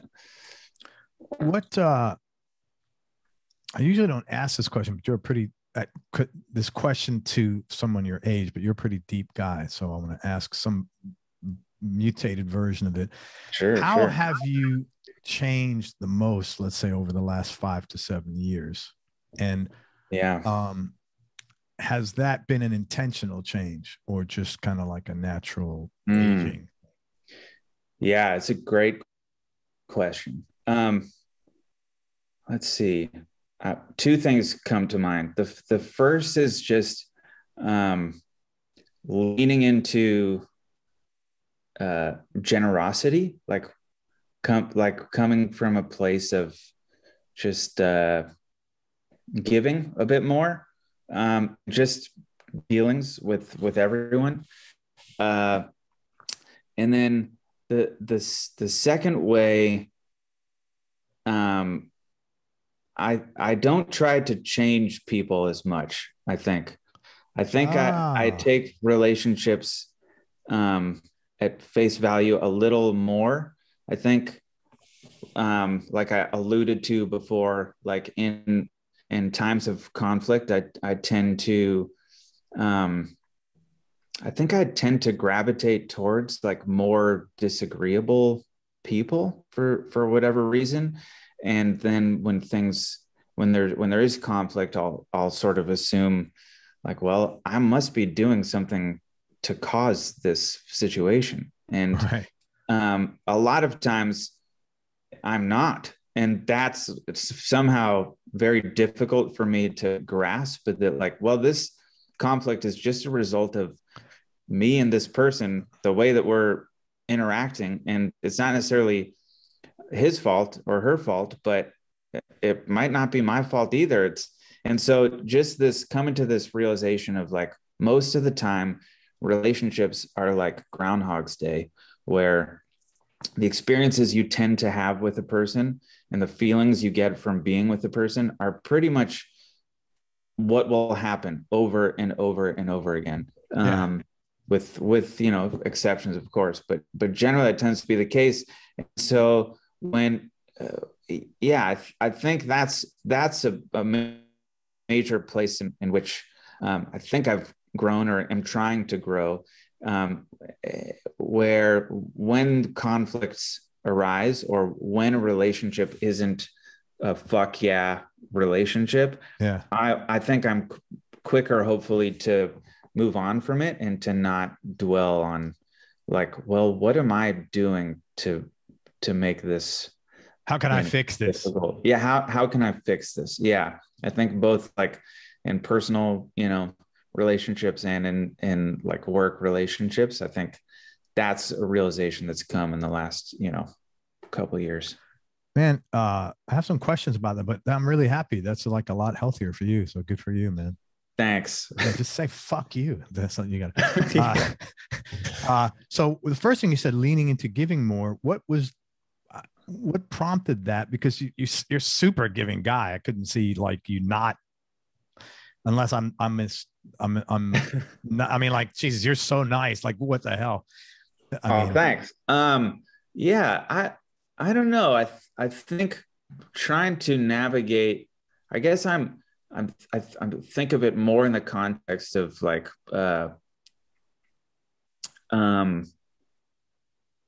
work stuff, just I guess, in the vein of what we've been talking about with gigs and side manning. And I feel like a big part of doing this for a living is negotiating. You know what I mean? Yeah. And Which it is. Yeah, just like having to be your own manager over and over again, when it's never a fair fight, because you're dealing with somebody who does this for a living and they're representing someone else, and you don't do it for a living and you're representing yourself. So it's kind of like trying to figure out the balance of when to push and how hard to push, and when to ask for a lot and when to say, don't pay me, I'll just do it. Right. And so I think, if one thing I've sort of learned is, like, I think it's kind of this balance of having to say yes enough to where, like, you're making ends meet and you're like, you have enough money to do what you want to do, but also, the friends that I have that really just lead with only doing stuff that they love musically and connect with. I feel like that tends to yield the best result, because you're truly just leading with your heart. And it's kind of finding that balance between, like, okay, well, I got to eat, but also I got to eat, but I want to be happy. I only want to do, I'm in this because my heart is in it. And so I want to lead with that as well. So very cool. I don't know, maybe there's an answer in there. No, somewhere. That's good. No, that's, what I always say when I'm negotiating, I always say, I want to be fair, and fair means being fair to you and fair to me. Yeah. And it's important to remember to be fair to yourself. And if somebody else disregards that, that's not somebody I want to deal with. Right. I mean, a good result is when both people, but both people equally happy, not equally miserable, Right. And I agree with what you said, doing stuff that makes you feel good. It's so much better, man. Cause I didn't do that for many, many years, and the result was never as good. Right. Yeah. So I agree. And the other thing you said, as far as trying to change people less, so like basically, being less codependent. That's such a healthy thing, man. I guess. Yeah, no, I'm happy for you, because that's something that, like, it's people that tend to be very nice struggle with that, because you're like, I get it. So I'm really happy that's I'm happy for you that's a change. Yeah. Thanks. Yeah. Good for you, man. And the last question is, just any final words of wisdom? I'm looking for the wisdom. Me too. That's why I need something. Yeah. Final words of wisdom. Yeah. I'm at a loss. Yeah, me too. Don't worry about it. Man, I want to thank you very much. This is my prediction. I think you're going to get a Grammy at some point in time. Oh my God. No, I'm no bullshit. This is the second time I've said this. Okay. I think you're going to get a Grammy. When you get it, I would love you to come back on here. I'd love you to come back on in like a few years anyway, because you're a super talented guy. You're super easy to work with. I think you're going to, like, even in this music business, great things are going to continue happening to you. You got a great attitude, and you're a nice person, and you're super talented musically. So just let me know that you'll come on here in a few years, and I'll do it. When I get a Grammy, I'll give it to you. How's that? No. Just come back on. I don't want to have, just promise you, I'm not going to have to go through your guy to get to you. Like, great. That I could just text you, because I have no patience. You can text me. Can text me. Okay. Cause you will get a Grammy, and I'd love to have you back on here, man. I'm just excited to follow your career going, because you're very talented. You got a lot of stuff. Thank you so much, Craig. You're so good at this, man. It's been such a pleasure to talk to you. Oh, thank you, man. I appreciate that. Feelings are mutual. I want to tell people where to find you. It's Ryan Lerman, Lerman. First of all, his last record, Noisy Feelings. He's got 3 solo records. I listen to Noisy Feelings. It's a lovely record, man. It's really good, Nice. very moving. Thank you. You don't need me to sell Scary Pockets, but if you're not hip to Scary Pockets, check them out. They're a lot of fun. It's just a great fun project. And we talked about this earlier. You can see how much fun you're having when you're up there playing. Like, you're smiling and you're grooving, and it's nice to see. As a fan, it's nice to see that, and so find him on YouTube, Instagram. Are you on Instagram? Yep. Okay. What is it? Just Ryan Lerman? It's at Ryan Lerman. Yep. Okay, great. All right. Also, and YouTube. What else what else can I pitch, man? Grammy, vote for him in the Grammys. Vote for me, please. Academy. Yeah. No, I think you covered it. I think that's any new tours coming up? There's any announcements for you? No. Pockets will tour next year. Hopefully everywhere. But nothing concrete. Nothing yet. Do you guys come down here to Florida? We haven't yet, but I would love to. It's a weird. It's hard to make money in Florida, man. It's really hard because it's just getting there and getting out of there. It's hard. It's a pain in the ass. A lot of people don't come here for that reason. Right. It's a hard thing, man. Well, I hope you do come here, because if you do, yeah, me too. I would love to connect with you. That's it, man. Hang on. Anything else you want to leave people with? No, this was a blast. Thank you for having me. Oh, it's my pleasure, man. Thanks for coming on. It was real nice to meet you. And I want to thank Tim for that. Tim hooked us up. Tim LaFave. Yeah. Yeah. God bless him. Yeah, he's awesome, man. Love All right. Tim. Everybody check out Ryan Lerman, please. RyanLerman.com. He's got a great website, and he's a great dude. So, and vote for him. Academy. Come on. Thanks, man. I appreciate it. Hang on one second. Let me wrap this up. Everybody, thank you so much for listening. If you enjoyed this, please share it on your social media channels. We appreciate your support. Thanks very much to Ryan Lerman. He's a wonderful guy, super talented musician. If you're not hip to him, again, check out RyanLerman.com. Latest record is Noisy Feelings. On Instagram, at Ryan Lerman. Scary Pockets, and buy t-shirts, I guess. And most important, remember that happiness is a choice, so choose wisely. Be nice. There's the word of wisdom. There you go, man. I say that every day to remind myself. I love it. Every day I hit the ground and I try to think about that. Happiness is a choice, so choose wisely. Be nice, go play a guitar, and have fun. Till next time, peace and love, everybody. I am out. Ryan, thank you for everything, brother. Thank you, Craig.